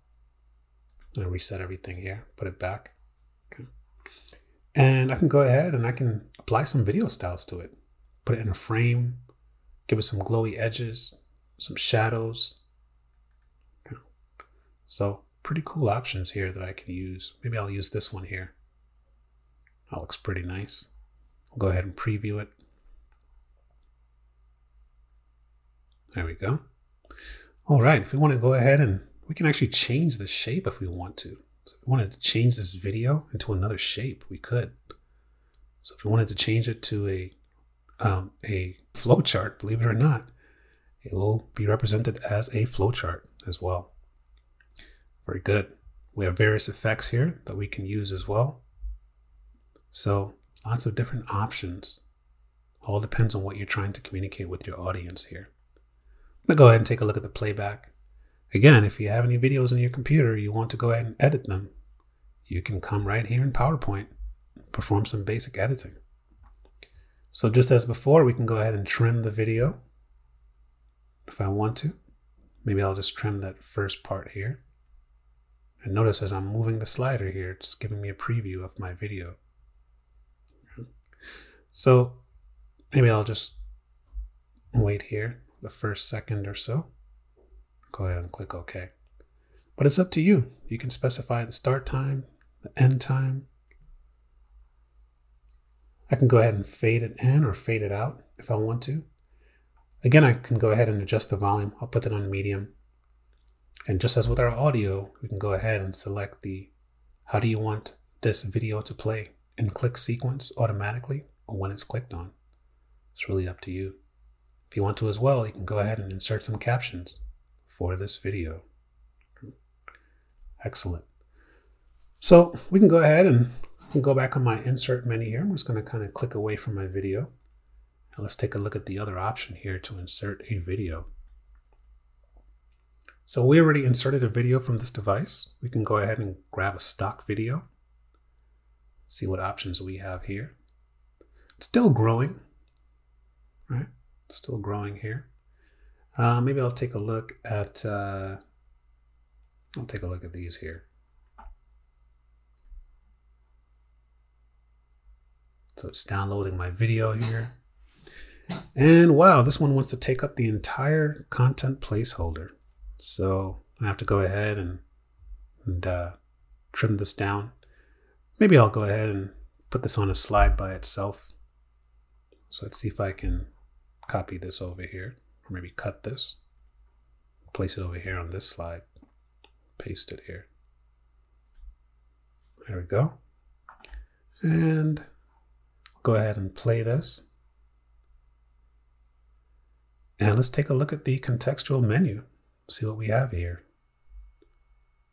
So here's our video format. We can still apply those color corrections to it as well. Let's take a look at the playback. So the cool thing with the stock images, you can still go ahead and trim it. You can go ahead and apply those other settings to it as well.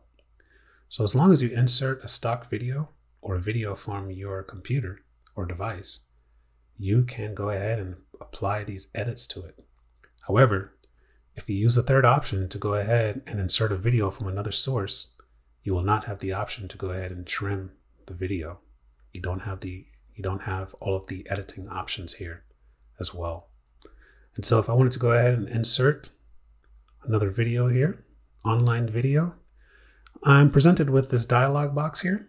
And as you can see, I need to go ahead and copy and paste the address of that video from YouTube, SlideShare, Vimeo, Stream, or Flipgrid. I'm not going to do that now. I don't own anything in the cloud, so I'll leave this be right here. So go ahead and insert a video. Go ahead and play around with the different tools to edit it and come right back. Well, that was fun, being able to insert video into our presentation. Go ahead and make some modifications to it and be able to trim and edit it there as well. There is another feature over here in our media section on our insert tab. We've already taken a look at the video and audio. We also have this option here for screen recording. Now, this is a really powerful tool that PowerPoint has included for us. So if you want to be able to provide instructions or a tutorial for your colleague, for your team, maybe even your family member or friend, you can go ahead and take advantage of the screen recording tool provided by PowerPoint. I'm going to go ahead and click on here. And let's just take note of the options that we have here for recording. So I did use this earlier, and so I do have this portion of my screen that's toggled here. If I want to record my entire screen, I can just remove that option here. But maybe I just want to actually select an area here as well. We can record the pointer so that it's capturing our pointer on the screen as we're moving along. But I'm going to go ahead and select a particular area. I'll go ahead and draw this area out here.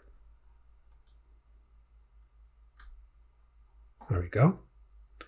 And let's see if I can go ahead and drop this in here. Try to squeeze this window in here. So we can go ahead and take a look at what Microsoft says is new in PowerPoint 2021. There we go. So I can just go ahead and hit the record button.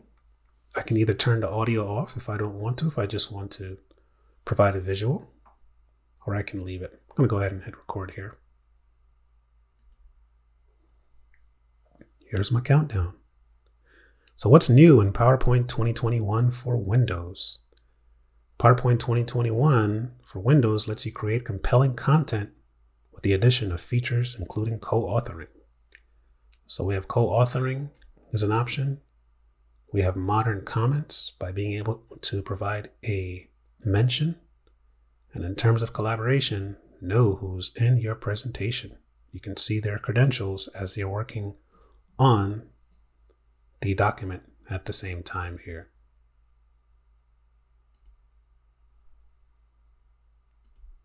Okay, so I just went ahead and stopped it there.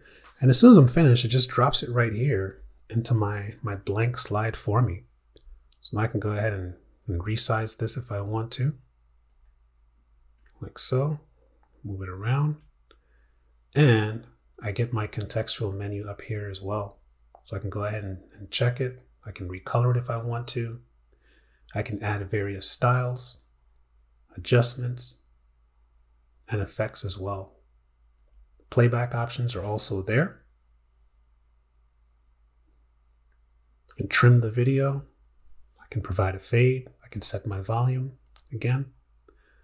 And this is ready to go. Go ahead and play it. So what's new in PowerPoint 2021 for Windows? PowerPoint 2021 for Windows lets you create compelling content with the addition of features including co-authoring. So we have co-authoring as an option. We have modern comments by being able to provide a mention. And in terms of collaboration, know who's in your presentation. You can see their credentials as they're working on the document at the same time here. And one of the reasons I like using the select the area to record is that I can always get back to that menu to stop the video if I don't want to have to press the shortcut keys there as well. And again, if you want to, we can go ahead and insert captions for this video as well. So there you have it. Different ways to insert videos. You can create your own video. You can use an online video. You can use a video from stock. Many different options available for you there. So go ahead, take advantage of the screen recording tool. Go ahead and just create a small tutorial for yourself, maybe for a friend or even for a colleague. And then go ahead and apply any edits that you need to apply to it as well. And then come right back. Excellent. Hopefully you were able to go ahead and take advantage of the screen recording tool for PowerPoint. Let's go ahead and talk about an outline here. Well, what is an outline? Well, we've kind of been building this presentation today as we're inserting slides. PowerPoint is actually keeping track of an actual outline for us. So up here on my view menu, click on view. And over here, I'm going to go ahead and change my view to the outline view. Right now we're on a normal view. I'll go ahead and click on the outline view here. And over here on my left, as you can see, here are all of my slides that I've been working on. As you can see, some of my slides here, they don't have titles. So maybe I'll go ahead and fix that right now. So this one was the screen recorder. And I'll put screen recorder here.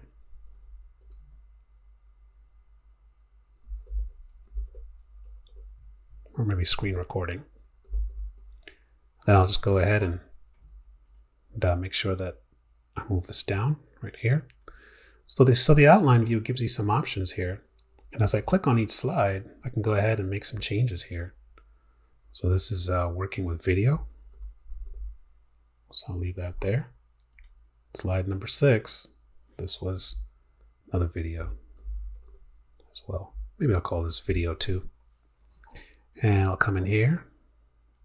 So you have access to the outline. You also have access to go ahead and move things around right here in the outline view on your actual slide. Now the way the outline works is if I wanted to create another slide here, I can go ahead and give it a name. Sorry about that. Go ahead and give it a name here. And I can call this outline. And if I press enter and tab over, like so, now it allows me to write information right inside of the content placeholder. So pretty cool. But there's another way for us to just kind of go ahead and use an outline here. I'm going to go ahead and delete this one. I'll close this view, and I'm going to go back to my normal view here. Go ahead and remove this content placeholder. Now I'm going to go ahead and take a look, open up Microsoft Word here. So I already have an outline, a small outline here that I want to go ahead and implement. So I can save this in a special way so that PowerPoint can take a look at it. And if I import this, it will actually create 4 slides with these names for me. I'm just going to go ahead and make sure that these all have a heading. So heading 1, I'm doing this the long way. So I'll go ahead and save that to my desktop here. Go ahead and close that. So now I'm on my last slide here, which was my screen recording. But now I'm going to go back to my Home tab. And this time what I want to do, instead of inserting a slide, I want to go ahead and insert some slides from an outline here. So I'll go ahead and click on New Slide. And on the bottom here, I have this option for Slides from Outline. Go ahead and click on that. I get this box here, right here on my desktop. I'll go ahead and click on Outline. And let's see if it creates those slides for me here. It's doing its thing. If I scroll down.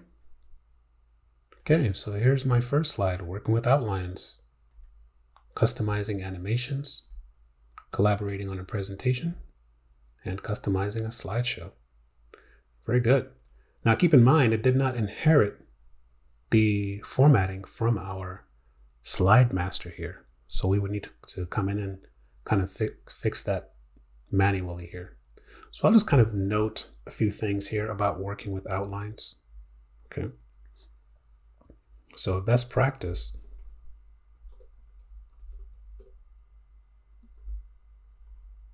is to start with an outline. It will save you a lot of time. Next thing you want to do, go ahead and create an outline in Microsoft Word. Okay.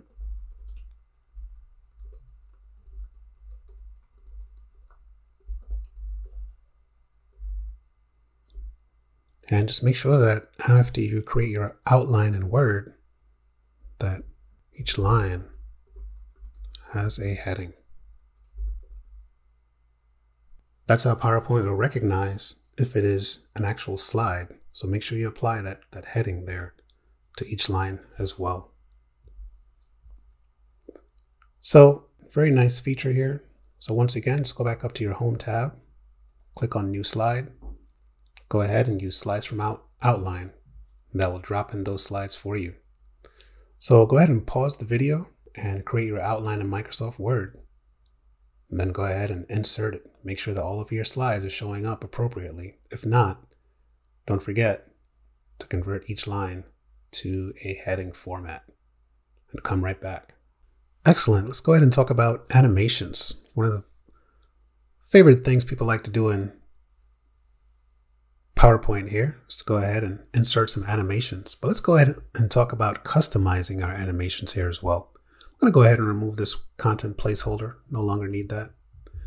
And I want to go ahead and insert a few objects here. So I'll go and click on my Insert menu here. And I'll go ahead and make it simple. I'll go ahead and grab some shapes. Maybe I'll grab an icon or two here as well.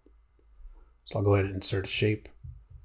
Go ahead and grab a smiley, Mr. Smiley Face here. Go ahead and draw him out just like that. Then I'll go back up to my Insert tab, try to grab some icons this time, see what's in the stock here. Maybe I'll grab some illustrations. And well, this doggy looks pretty cool. Go ahead and insert that doggy there. Go ahead and resize our little guy here. And maybe I'll grab one more. Go back up to Insert, Icons.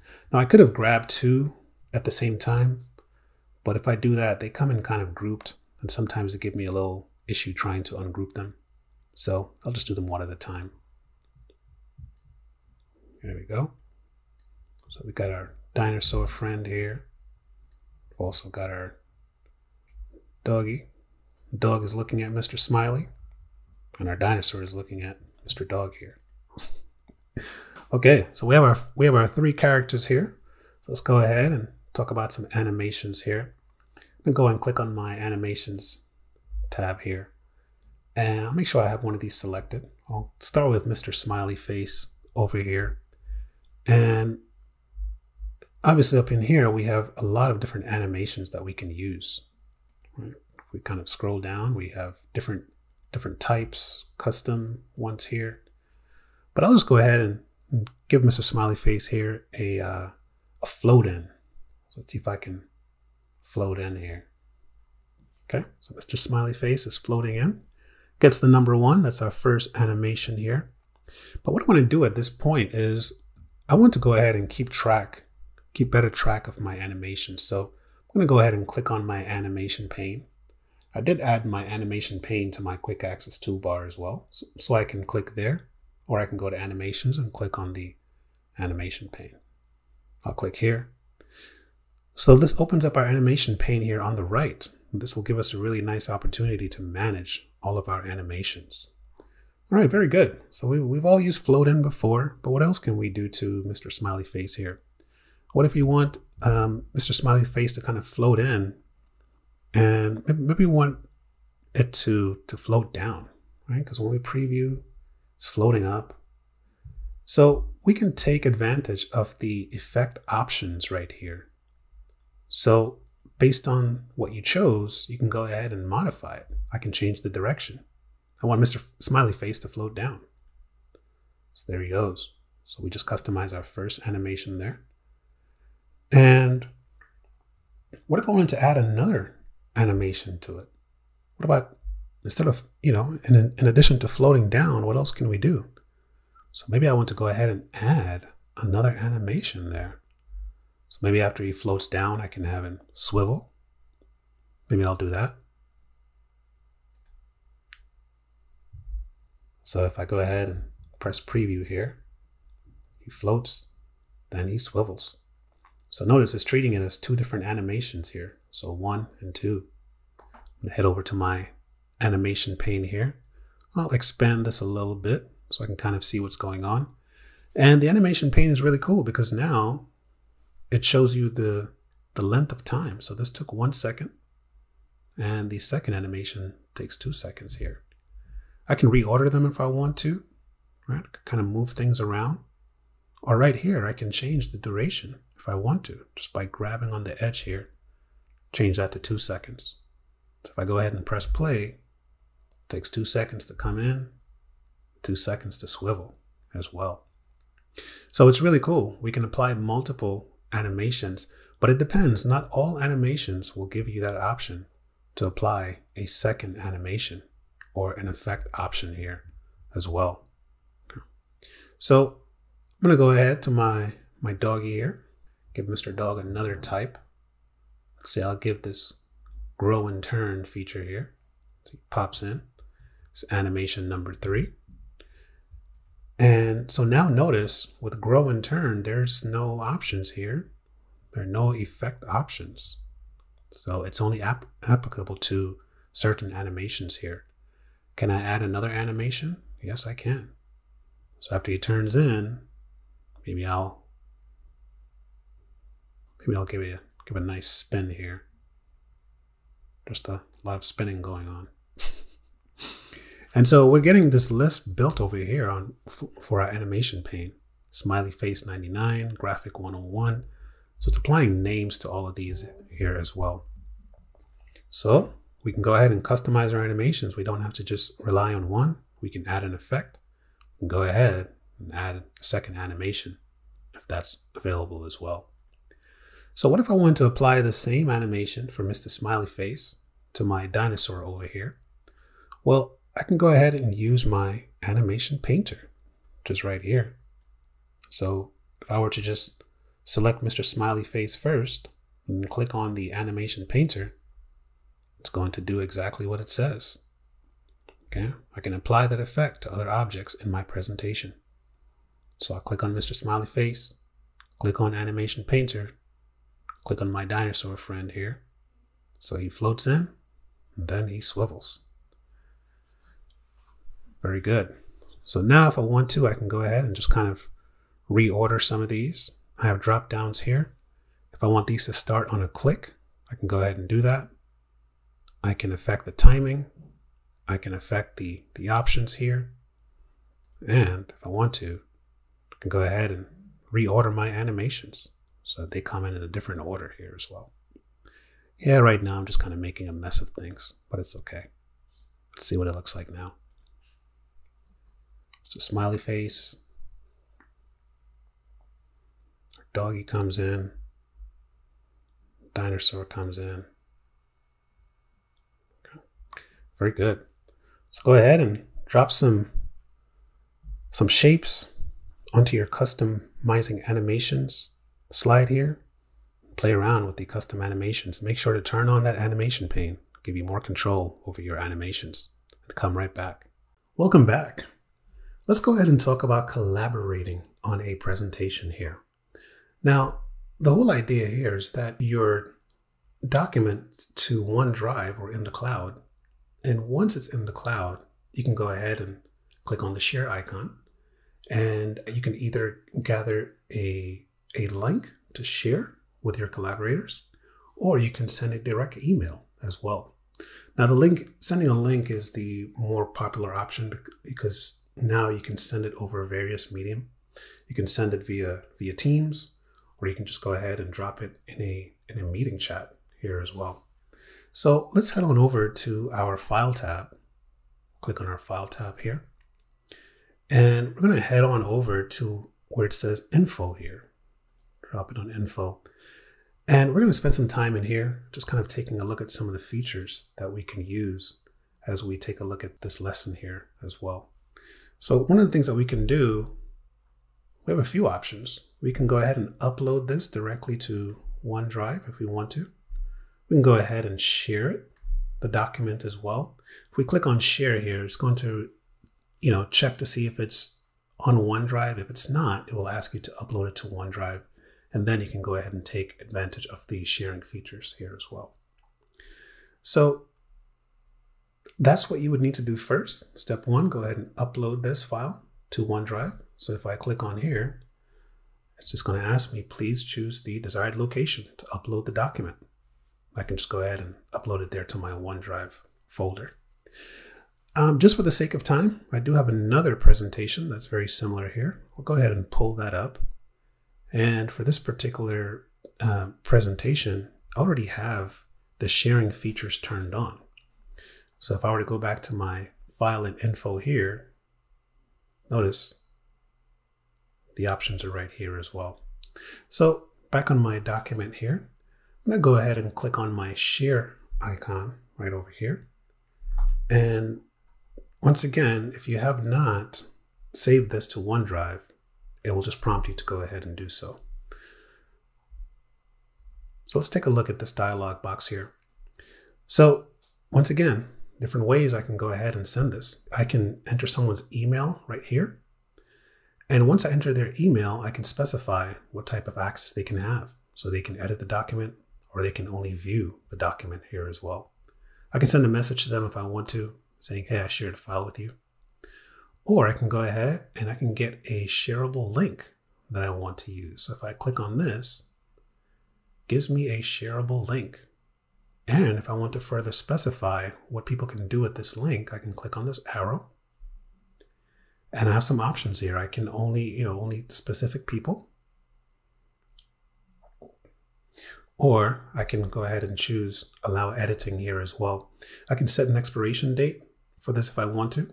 And I can go ahead and also set a password. So it really depends on the layers of security that you want to apply here as well. So once you have it saved to the cloud, click on share. And once the person receives the email or either opens the link and they enter into editing mode, what you will see, if you take a look at the top right of my screen here, here's myself. I'm currently working on the document. And here's my guest, that I shared the document with. My guest is currently working in the document as well. And one of the new features in 2021, PowerPoint 2021, you can see who's working in real time. So my guest is currently working on slide 10, which is this slide right here. And I know, so if I go to slide 10, I can see exactly where they are.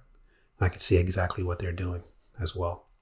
If I had more than one collaborators here, then all their icons would show up here, and I can see where they are and what they're doing as well. So once we enable sharing, once we first upload to OneDrive and enable sharing, opens up some other capabilities for us as well. We already talked about the simultaneous collaboration, but we also have some other tools. So if I click on my review tab here, so I do have some options over here for comments and also to be able to go ahead and compare. So I want to go ahead and see who's chatting in this document. I'm going to open up my comments pane here. And right now we don't really have any comments here, but if I wanted to, I can go ahead and drop a new one. Another cool feature of 2021, we can use mentions. So if I type the @ symbol here, I'm not currently connected to my organization. This is kind of a private account. But if I were connected to my organization here, when I type the @ symbol, my colleagues would start popping up here as well. But I can just go ahead and start the convo. And everyone will go ahead and see that. I'm looking at my other screen here where I'm logged in as a guest and I'm seeing the change. I'm seeing the comment here as well. And notice the outline here to indicate that we have a comment on this slide here as well. So we can go ahead and we can kind of cycle through our comments here, take a look at the previous comment, new comment. We can delete comments if we want to as well. And once we have a lot of collaborating going on, we have some options in here to kind of either accept or reject some changes that have been made as well. Another really cool feature, it turns on what's called revision history. So we can view revision history here. So let's see. I'm going to go ahead and click on my File tab, go to Info, and down here, right here, I can see my version history. So if I click on this here, over on the right side, it's showing my version history. And so this is helpful because if someone makes a change that kind of makes a mess of things, you can always go back to one of these versions to kind of try to find out where the mistake happened. And you can restore by clicking. I'm not going to do it now, but I can click on this earlier version here and it will bring me back to all the changes that occurred up until that timestamp, 2:21 p.m. there as well. So very nice tools to enable us to collaborate on a presentation. Another way to collaborate, obviously, is to go into your OneDrive. And from there, you have the option to share files, specify different credentials for sharing, and for editing access as well. One more thing I'll show you here. I click on Share.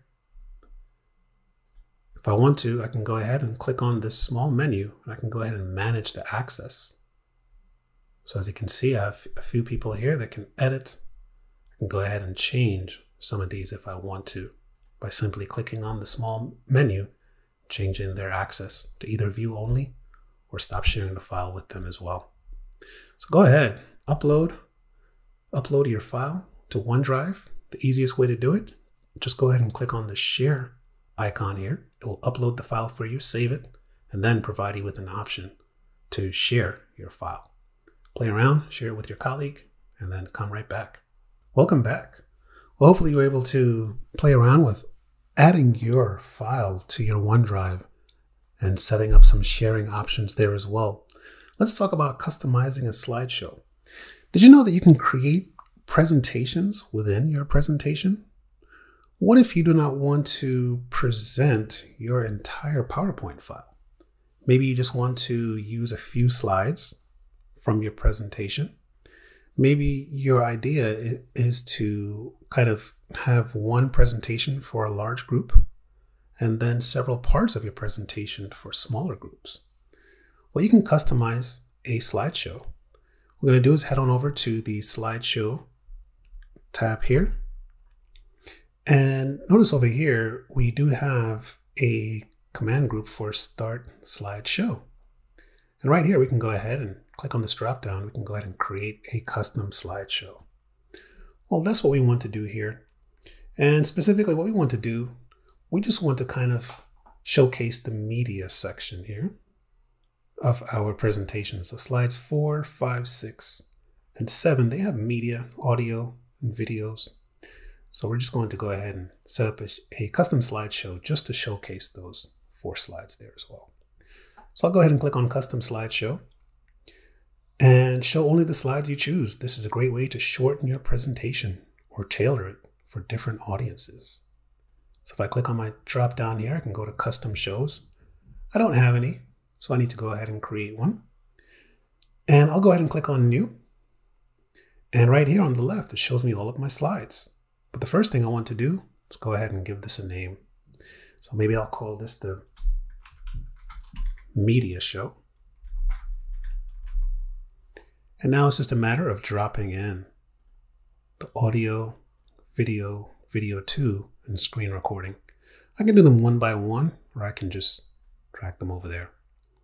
And now if I want to kind of move these around, I can also move these around too, just by clicking up, or I can remove it, or I can move them down here as well. I'll leave it like this. We'll go ahead and click OK.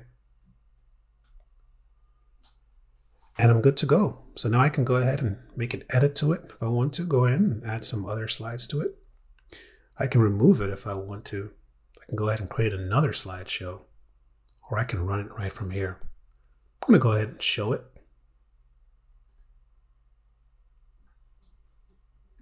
And there's my audio. So if I were to click on this guy, it would play. Here's my video.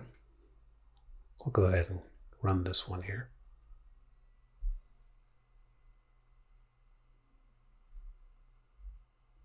There we go. And then I'll go ahead and here's my other video here. And here's my screen recording. And that is the end of my slideshow. Very good. So you can go ahead and create some custom shows and tailor them to fit different audiences. Go ahead and create a custom show just for these 4 media slides here. Get some fun practice. Come right back. Let's talk about setting up and annotating a slideshow. Well, one of the cool things that you can do is you can customize the default behavior for your slideshow. For example, if you want to run your presentation to kind of loop in kiosk mode, you can go ahead and set that up as well. And don't forget, when you're running your presentation, you have some annotation tools to help to highlight certain areas of your presentation as well. We're still on our slideshow ribbon tab here. And we're just going to move over just a little bit here. And we'll talk about just setting up our slideshow. And we'll briefly take a look there to see what we can customize here. So notice in this window for setup show, I have a few boxes here. I have 5 boxes to be exact. The first one is my show type. And notice by default, it's set up to be presented by a speaker in full screen. But there's other options as well. What if I want it to be browsed by an individual at just in a window? What if I want this to run in my office, in our office setting on a big TV, just to kind of loop? Notice as I click on browse at a kiosk in full screen, it's going to loop it continuously. And so these you kind of have to turn on if you want to. If you have any kind of narration happening, you can go ahead and enable that as well. You can show it without animations, and we can go ahead and disable hardware graphics acceleration. Not really necessary. Processors are pretty powerful now, but if you have something that's very, very heavy and you have a really nice graphics card in your computer, by all means, you can just make sure that you take advantage of that as well. So in terms of showing the slides, we can show all slides, or we can specify what slides we want to go ahead and show. If you want to use a custom show, as we did before, we created a media show, so we can have that run as well. Now, in terms of moving forward in the slides, right, because we selected the kiosk mode, it's going automatically, so it's going to move. So if we have timings that are configured in here, this will work wonderfully. It'll just kind of keep on moving by itself there, and it will loop as well. So another option, if you're like me, you have two monitors and you want to kind of specify where you want your presentation to display, you have the option here. You can have your computer select the monitor for you. You can select the primary monitor, or you can choose another monitor. Maybe you have three. Okay. I want to go ahead and put these back to normal here. And I'm actually going to hit cancel because I don't want to interact with any of these. But these are the options here that you have. And finally, when you're annotating, you do have options here for the pen color and the laser pointer color as well. I'm going to hit cancel, and then we're going to go ahead and run that custom slideshow, and we'll take advantage of the annotating tools in here as well. So let's go for it. So down here on the very bottom, we have our buttons to kind of go back and forth. But then right here, we have this pen. If we click on that menu, we have some options here. So we can use a laser pointer to kind of highlight things here. There's only two things on this slide, so not much to highlight here. But you do have a built-in laser pointer, so no need for those battery-operated clickers. We have a pen here as well. Notice you can change the colors by default. Remember, it was red in the setup. If you wanted to change that to another color, you can establish that here. I'll leave it on red. Let's see. Click on my pen. Maybe I want to draw a circle here on my audio. I want to draw an arrow. Not the best arrow there, but you do have options to go ahead and annotate, which will really liven up your presentation. I have a highlighter. If I want to, I can go ahead and highlight something here if I want. Now, this is really meant for, a really interactive and engaging slide. Maybe you really have something that you want to ask questions on. And as you're getting responses from your audience, you can go ahead and use these tools to kind of mark up different parts of your slide here. And then we have our eraser. Just want to go ahead and erase these markups that we made. You can use that as well. And the only other thing here that we can use is we can just go ahead and change the colors here as well. And if we want to go ahead, we just move over two to the right. We have our small magnifier here. So we can use this to kind of highlight a section here. And if we click on that, it's going to zoom in to that area. We get our little hand here that we can use to interact. We want to right click to get rid of that zoom. And then finally over here to the right, we have a small menu. We have some other options here that we can use as well. I'm going to go ahead and end this show. And it brings us right back to where we left off here.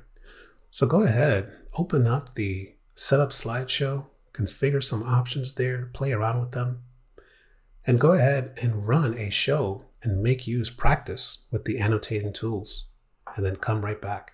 Welcome back. Let's talk about navigation. One of my favorite things to do in PowerPoint is to go ahead and create a table of contents. Right? In Microsoft Word, we can create a table of contents, but in PowerPoint, we kind of have to build it ourselves. And it's really referred to as navigation. So here's the idea. I went ahead and inserted a slide here, slide number 2. And I basically wrote down all of the learning objectives here on the corresponding slides. So for example, slide 3 is SmartArt. And then we have equations and symbols, audio, and video. So I just kind of created a small little table of contents or navigation here. The whole idea is that when I'm presenting this, I can always click and it will take me to that particular slide. And the way that I do that is I want to make sure that I'm on my insert menu, which I currently am. And if we take a look at the insert menu, right over here under links, we have an option here to establish a link. So I'm going to go ahead and double click on my SmartArt here. And notice I've created some links down here already, but we'll finish creating these 4 here, and then we'll take a look and see how this works. So I'll go ahead and create a link. And by default, it wants to go to an external web page or file. So what you want to make sure that you do is go ahead and just link to a place that's in this document. So I'll go ahead and click on that here. And what's really nice is we can move this box over here. And now we can look for that SmartArt. We know that it's slide 2. And if we click on it, we get a nice preview here on the right. So we know we're in the right place. Go ahead and click OK. Go ahead and repeat the process for equations and symbols. Grab my link.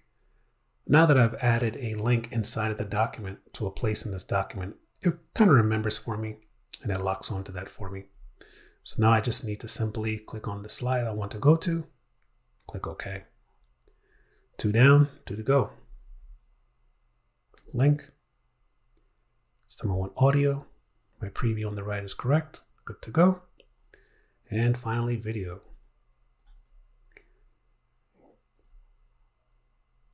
There we go. Click OK. Now we do have 2 videos, but just going to the videos section is pretty fine as well. All right, pretty cool. So let's go ahead and run this. I'll run this in reading mode. And I'll click on my video here. And there you go, it brings me to my video. But now, how do I get back? Right? I can always right click and go to a particular slide from here, but that's not really, it doesn't really look nice in the middle of a presentation. You don't want to do that. So how do we do this here? Well, there's a couple of things that we can do. And one thing that we can do is we can create a button down here on the bottom. We can use our slide master, insert a home button at the bottom of our slide, and that will always bring us back to this particular navigation. So now we can go back and forth whenever we want to. So I'm going to go back to my slide master, click on view. Now open up my slide master here. And I'm going to locate that very first one. Okay, very first one here. And I'm going to go ahead and insert a shape. Now, there's a lot of shapes here, but all the way on the bottom, we actually have action buttons. So these are buttons that we can program. And if we just kind of mouse over them, right? So this one allows you to go back, forward. I'm going to go ahead and click on my home one here. And I'm going to try to draw it in the middle here. I don't want it to be too, taking over the slide too much here. And once I draw it, it asks me a few questions here. Well, do I want to basically enable this icon by mousing over it or clicking on it? By default, it's mouse click. And here it wants to hyperlink to our very first slide, which is our title slide. But that's not what I want. So I'm going to go ahead and change this from the first slide. And I want it to go to a particular slide. So I'll click on slide here. And I want it to go to that navigation slide that I just created here. Click OK. Click OK. If I want to change the color here, I can do that. Maybe I'll give it the nice, let's see, I want it to be too overbearing here. Just a simple, maybe that looks good. I'll use that one. If I wanted to, I can go ahead and insert, other buttons to go left and right. But just to keep it simple, I'll leave my home button here. I'm going to go ahead and close out my slide master by clicking on slide master, close the master view, and just do a quick check to make sure that my home button is on all of my slides. There they are. And I may need to move them down or move it over a little bit here. Some of these are kind of covering it up. And it appears fine in some other ones here as well. So let's go ahead and do a quick test. Let's go ahead and run. I'll do it in reading mode this time again so that it does not interact with both of my screens here. So I'll go ahead and go to video again. So now I'm on video. How am I going to get back? I'm going to have to fix that actually. Okay, so I went back to my slide master here so that I can kind of move this icon here so that things are not getting in the way. So I think what I'll do is maybe I'll move it kind of up here to the top right. And let's give that a try. Go ahead and close my master view here. And this time I'll check each slide just to make sure nothing is covering it up. And that looks pretty good. Okay, let's go back to run our slideshow here. This time we'll go to, let's run it in reading mode. Okay, let's go to outlines. Okay, very good. Now I can go to my next slide here, but what if I want to go back to my navigation here? Maybe someone asked a question. Click on my home tab, brings me right back to my navigation. So now I can go and talk about custom shows. And I can go ahead and go back home as well. So that was a pretty good example, but there's another way that's just really, really cool that allows us to drop this navigation pane into any part of our presentation. Now, if you have a long presentation and you have different sections, notice we can insert a section by clicking in between two slides and just inserting a section. So if you're operating with sections, it will be a good idea at the beginning of each section to kind of give access to this navigation slide. But look what I'm going to do. I'm going to pretend that, my audio, I have another section here. I'm going to go ahead and drag this slide right onto this slide here and let go. And what I just did, I just created a direct link to this slide. So let's run this in reading mode. And if I click on this here, it's going to bring me right back to this navigation slide. How cool is that? Okay. So I can go back, or I can go ahead and end my slideshow here. So pretty cool. So that is the zoom feature. And notice now that I'm clicked on the zoom that I created, I get this contextual menu for zoom. So that tells me there are further customizations that I can go ahead and make. The first thing I notice, I can go ahead and change the image. Maybe instead of showing my slide like that, I want to show an image. So let's see what image we can drop in here. Maybe I'll drop one from an icon. See what kind of icon I can grab here. Let's see. Maybe I'll just grab this one here. Kind of looks like a little letter. And so now, if I were to click on that, it's going to bring me right back here as well. Pretty cool. That is the zoom feature. Let's see what else we can do. So we change the image. We can go ahead and apply a style to that if we want to. Many different options here as well. And we can go ahead and interact with the border. We can have some different effects here, just as we would with any other shape or object. I think I'll just put it inside of a circle here. Pretty good. So that is our zoom feature. That is how we add a home button to go back. Go ahead, go into your slide master, add a home button, go ahead and create zooms for the different parts of your presentation here and come right back. Welcome back. Let's go ahead and spend some time talking about recording a presentation. After you're finished with your presentation, you have some decisions to make. What do I want to do? Are you going to present it in person by displaying your presentation on a large screen and clicking through your slides? Or do you want to simply send the presentation to someone so that they can go ahead and watch it? Or maybe you want to just go ahead and deliver it in the form of a webinar or a seminar. Well, we have several options here. What we can do is we can head over to our slideshow. We spent quite a bunch of time here as well. One of the things that we can do is rehearse the timings, okay? And we'll just take a look at what the rehearse timing says. Practice makes perfect. start the full screen slideshow to figure out the perfect timing for each slide. As you rehearse your presentation, PowerPoint will record how much time you spend on each slide. Once you get the timings right, you can use them to run the show automatically.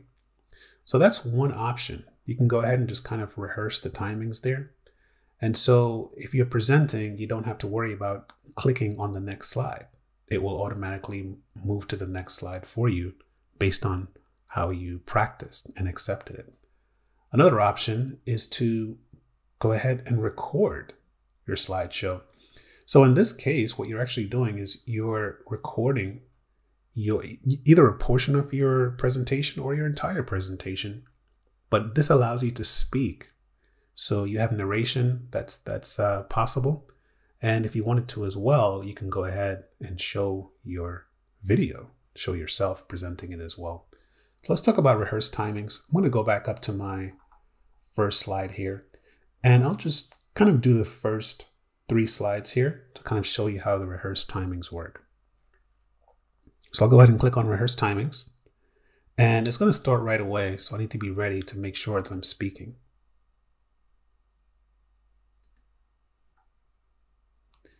So as you can see right now, it's not recording my voice, but I just kind of want to practice here. Welcome to PowerPoint 2021 Advanced. Notice my timer here is running. When I want to go to the next slide, just click next.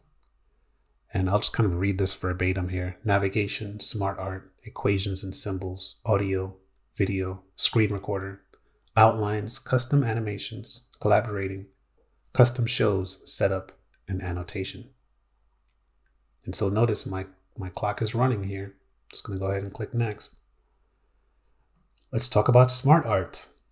We can animate SmartArt as an entire group, or we can ungroup them so that they can appear one by one.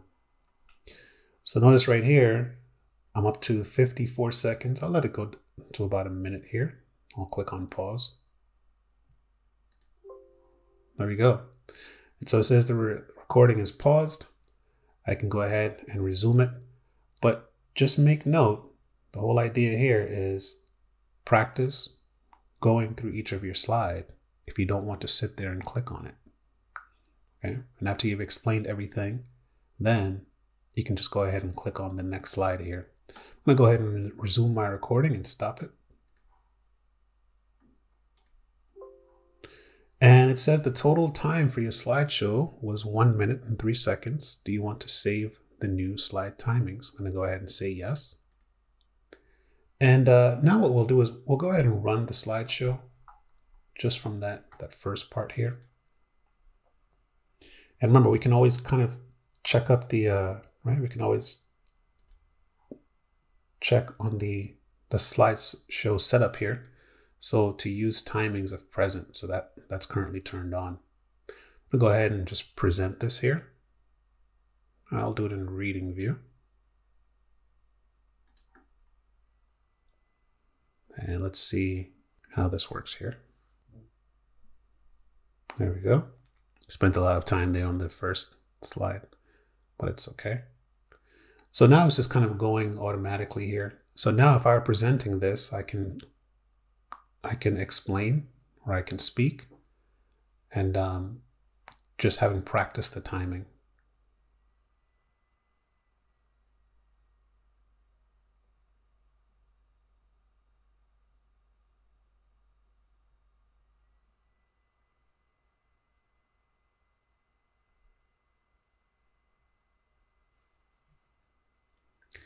Very good. So there you go. I'm going to go ahead and end the show at this point here.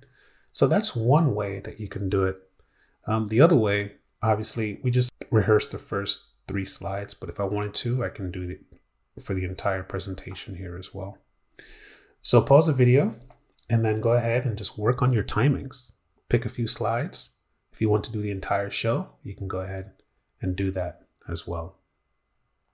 So now let's talk about recording. We've been taking a look at the Insert tab here, but one of the tabs that we have not visited is this Record tab right over here. And let's go ahead and click on the Record tab. And we do have a few options here. We've already performed a few of these tasks, right? Such as the screen recorder, inserting video and audio. But we do have some other options here. We want to go ahead and talk about recording here. Okay. And we also have the option here to go ahead and export our presentation. Once it's all done, we have the recording, we have everything set up kind of the way that we want it to, we can go ahead and export it as a video. But let's go ahead and talk about recording. Now, before you record, you want to make sure that you kind of clear any of the timings here as well. Okay. So I'll go ahead and say clear my timing on all slides just to avoid any conflict there. And I'm going to go ahead and click on record. Okay. Record narrations, ink, laser pointer, gestures, and slide and animation timings for playback. So I'm going to go ahead and click on my record here. And I'm going to go ahead and move my other window over here. I'm using two screens, so it likes to open in my other window here. So this is what the interface looks like. You do have the opportunity to go ahead and record, start your recording. You can stop it. You can replay it. If you want to show your notes, you can go ahead and click on notes here, and it will show the notes that you have for each slide there as well. If you want to go ahead and clear, you can clear recordings here as well. We have some other settings here. Okay, so if you want to enable your microphone or your camera, you can go ahead and enable those as well. Notice on the bottom, my microphone is enabled. My camera is currently turned off here as well. If my camera was on, I would see a nice preview right here. It will show your picture in the bottom right-hand corner of the presentation here as well. So notice as I'm recording, I do have my annotating tools here. So I have my laser pointer, my pen, and my highlighter. Keep in mind, if any of these that you use during the recording, they will show up in the actual slideshow as well. So what I'll do, I'll go ahead and record maybe the first 3 slides again, as I did before. And this time I'll go ahead and make sure that I'm speaking on this. So I'm going to go ahead and mute my audio here. So we get our countdown, 3, 2, 1. Welcome to PowerPoint 2021 Advanced. We'll start by building our navigation list, which consists of SmartArt, equations and symbols, audio, video, our screen recorder, outlines, custom animations, collaborating, custom shows, and setup and annotation. We can go ahead and talk about SmartArt. SmartArt is a really nice way to express what you're trying to say in the form of an infographic.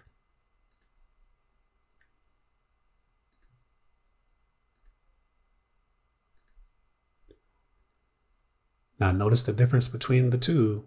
On the left, we're able to kind of break up the animation for the SmartArt group here.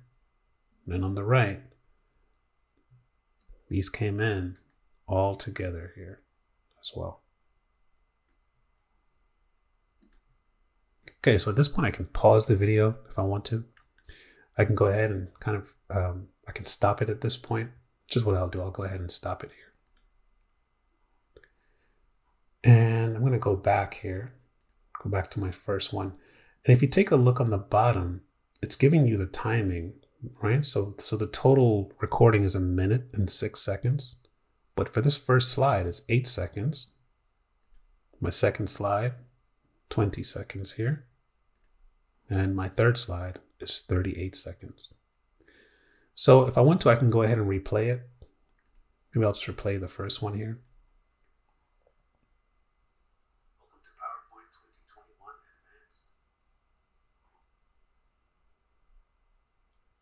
And notice it's just kind of going through the presentation automatically here.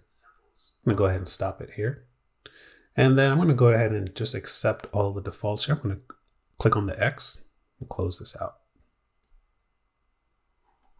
And so now if I was to run this in presentation mode, let's see what it looks like. Welcome to PowerPoint 2021 Advanced.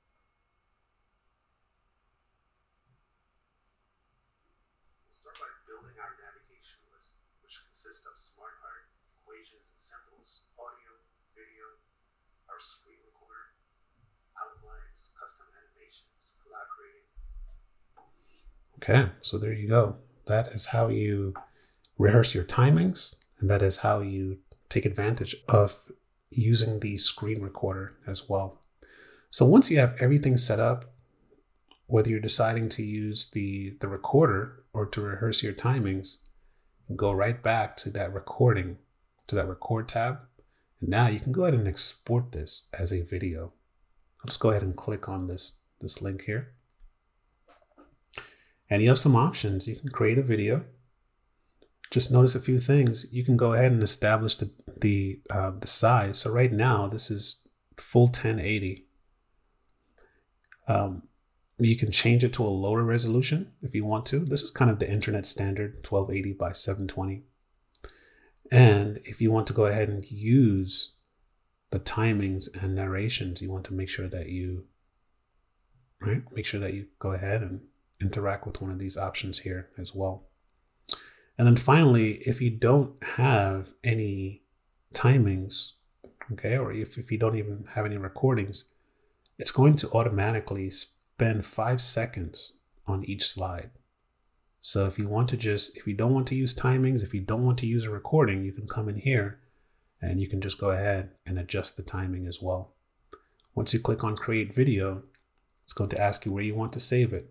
It's going to save it as either a Windows Media video or a MP4 video there as well. So go ahead, you have some decisions to make. Do you want to just create a video from your presentation and go ahead and specify the timings automatically? Do you want to rehearse your own timings and then save the video?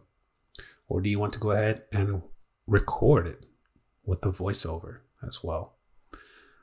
Go ahead and spend some time playing around with those features and then come right back. Welcome back. Well, that was a lot of fun taking a look at the advanced features of PowerPoint 2021. Hopefully you were able to pause this video often and practice some of the learning outcomes that we discussed. We talked about customizing the PowerPoint environment and working with the Slide Master. We talked about inserting audio and video and being able to format and edit those objects as well. We talked about some custom animations. We learned some tips and tricks along the way, such as adding a navigation button on each slide and using the new zoom feature so that we can kind of navigate back and forth in our presentation. And we talked about the importance of just kind of reviewing your presentation before you go ahead and deliver it. Well, I had a lot of fun. Hopefully this was fun for you as well. And hopefully you have a lot of takeaways from our lessons from today. I look forward to seeing you in a future Learn It tutorial. Thanks for watching. To earn certificates and watch our courses without ads, check out learnitanytime.com.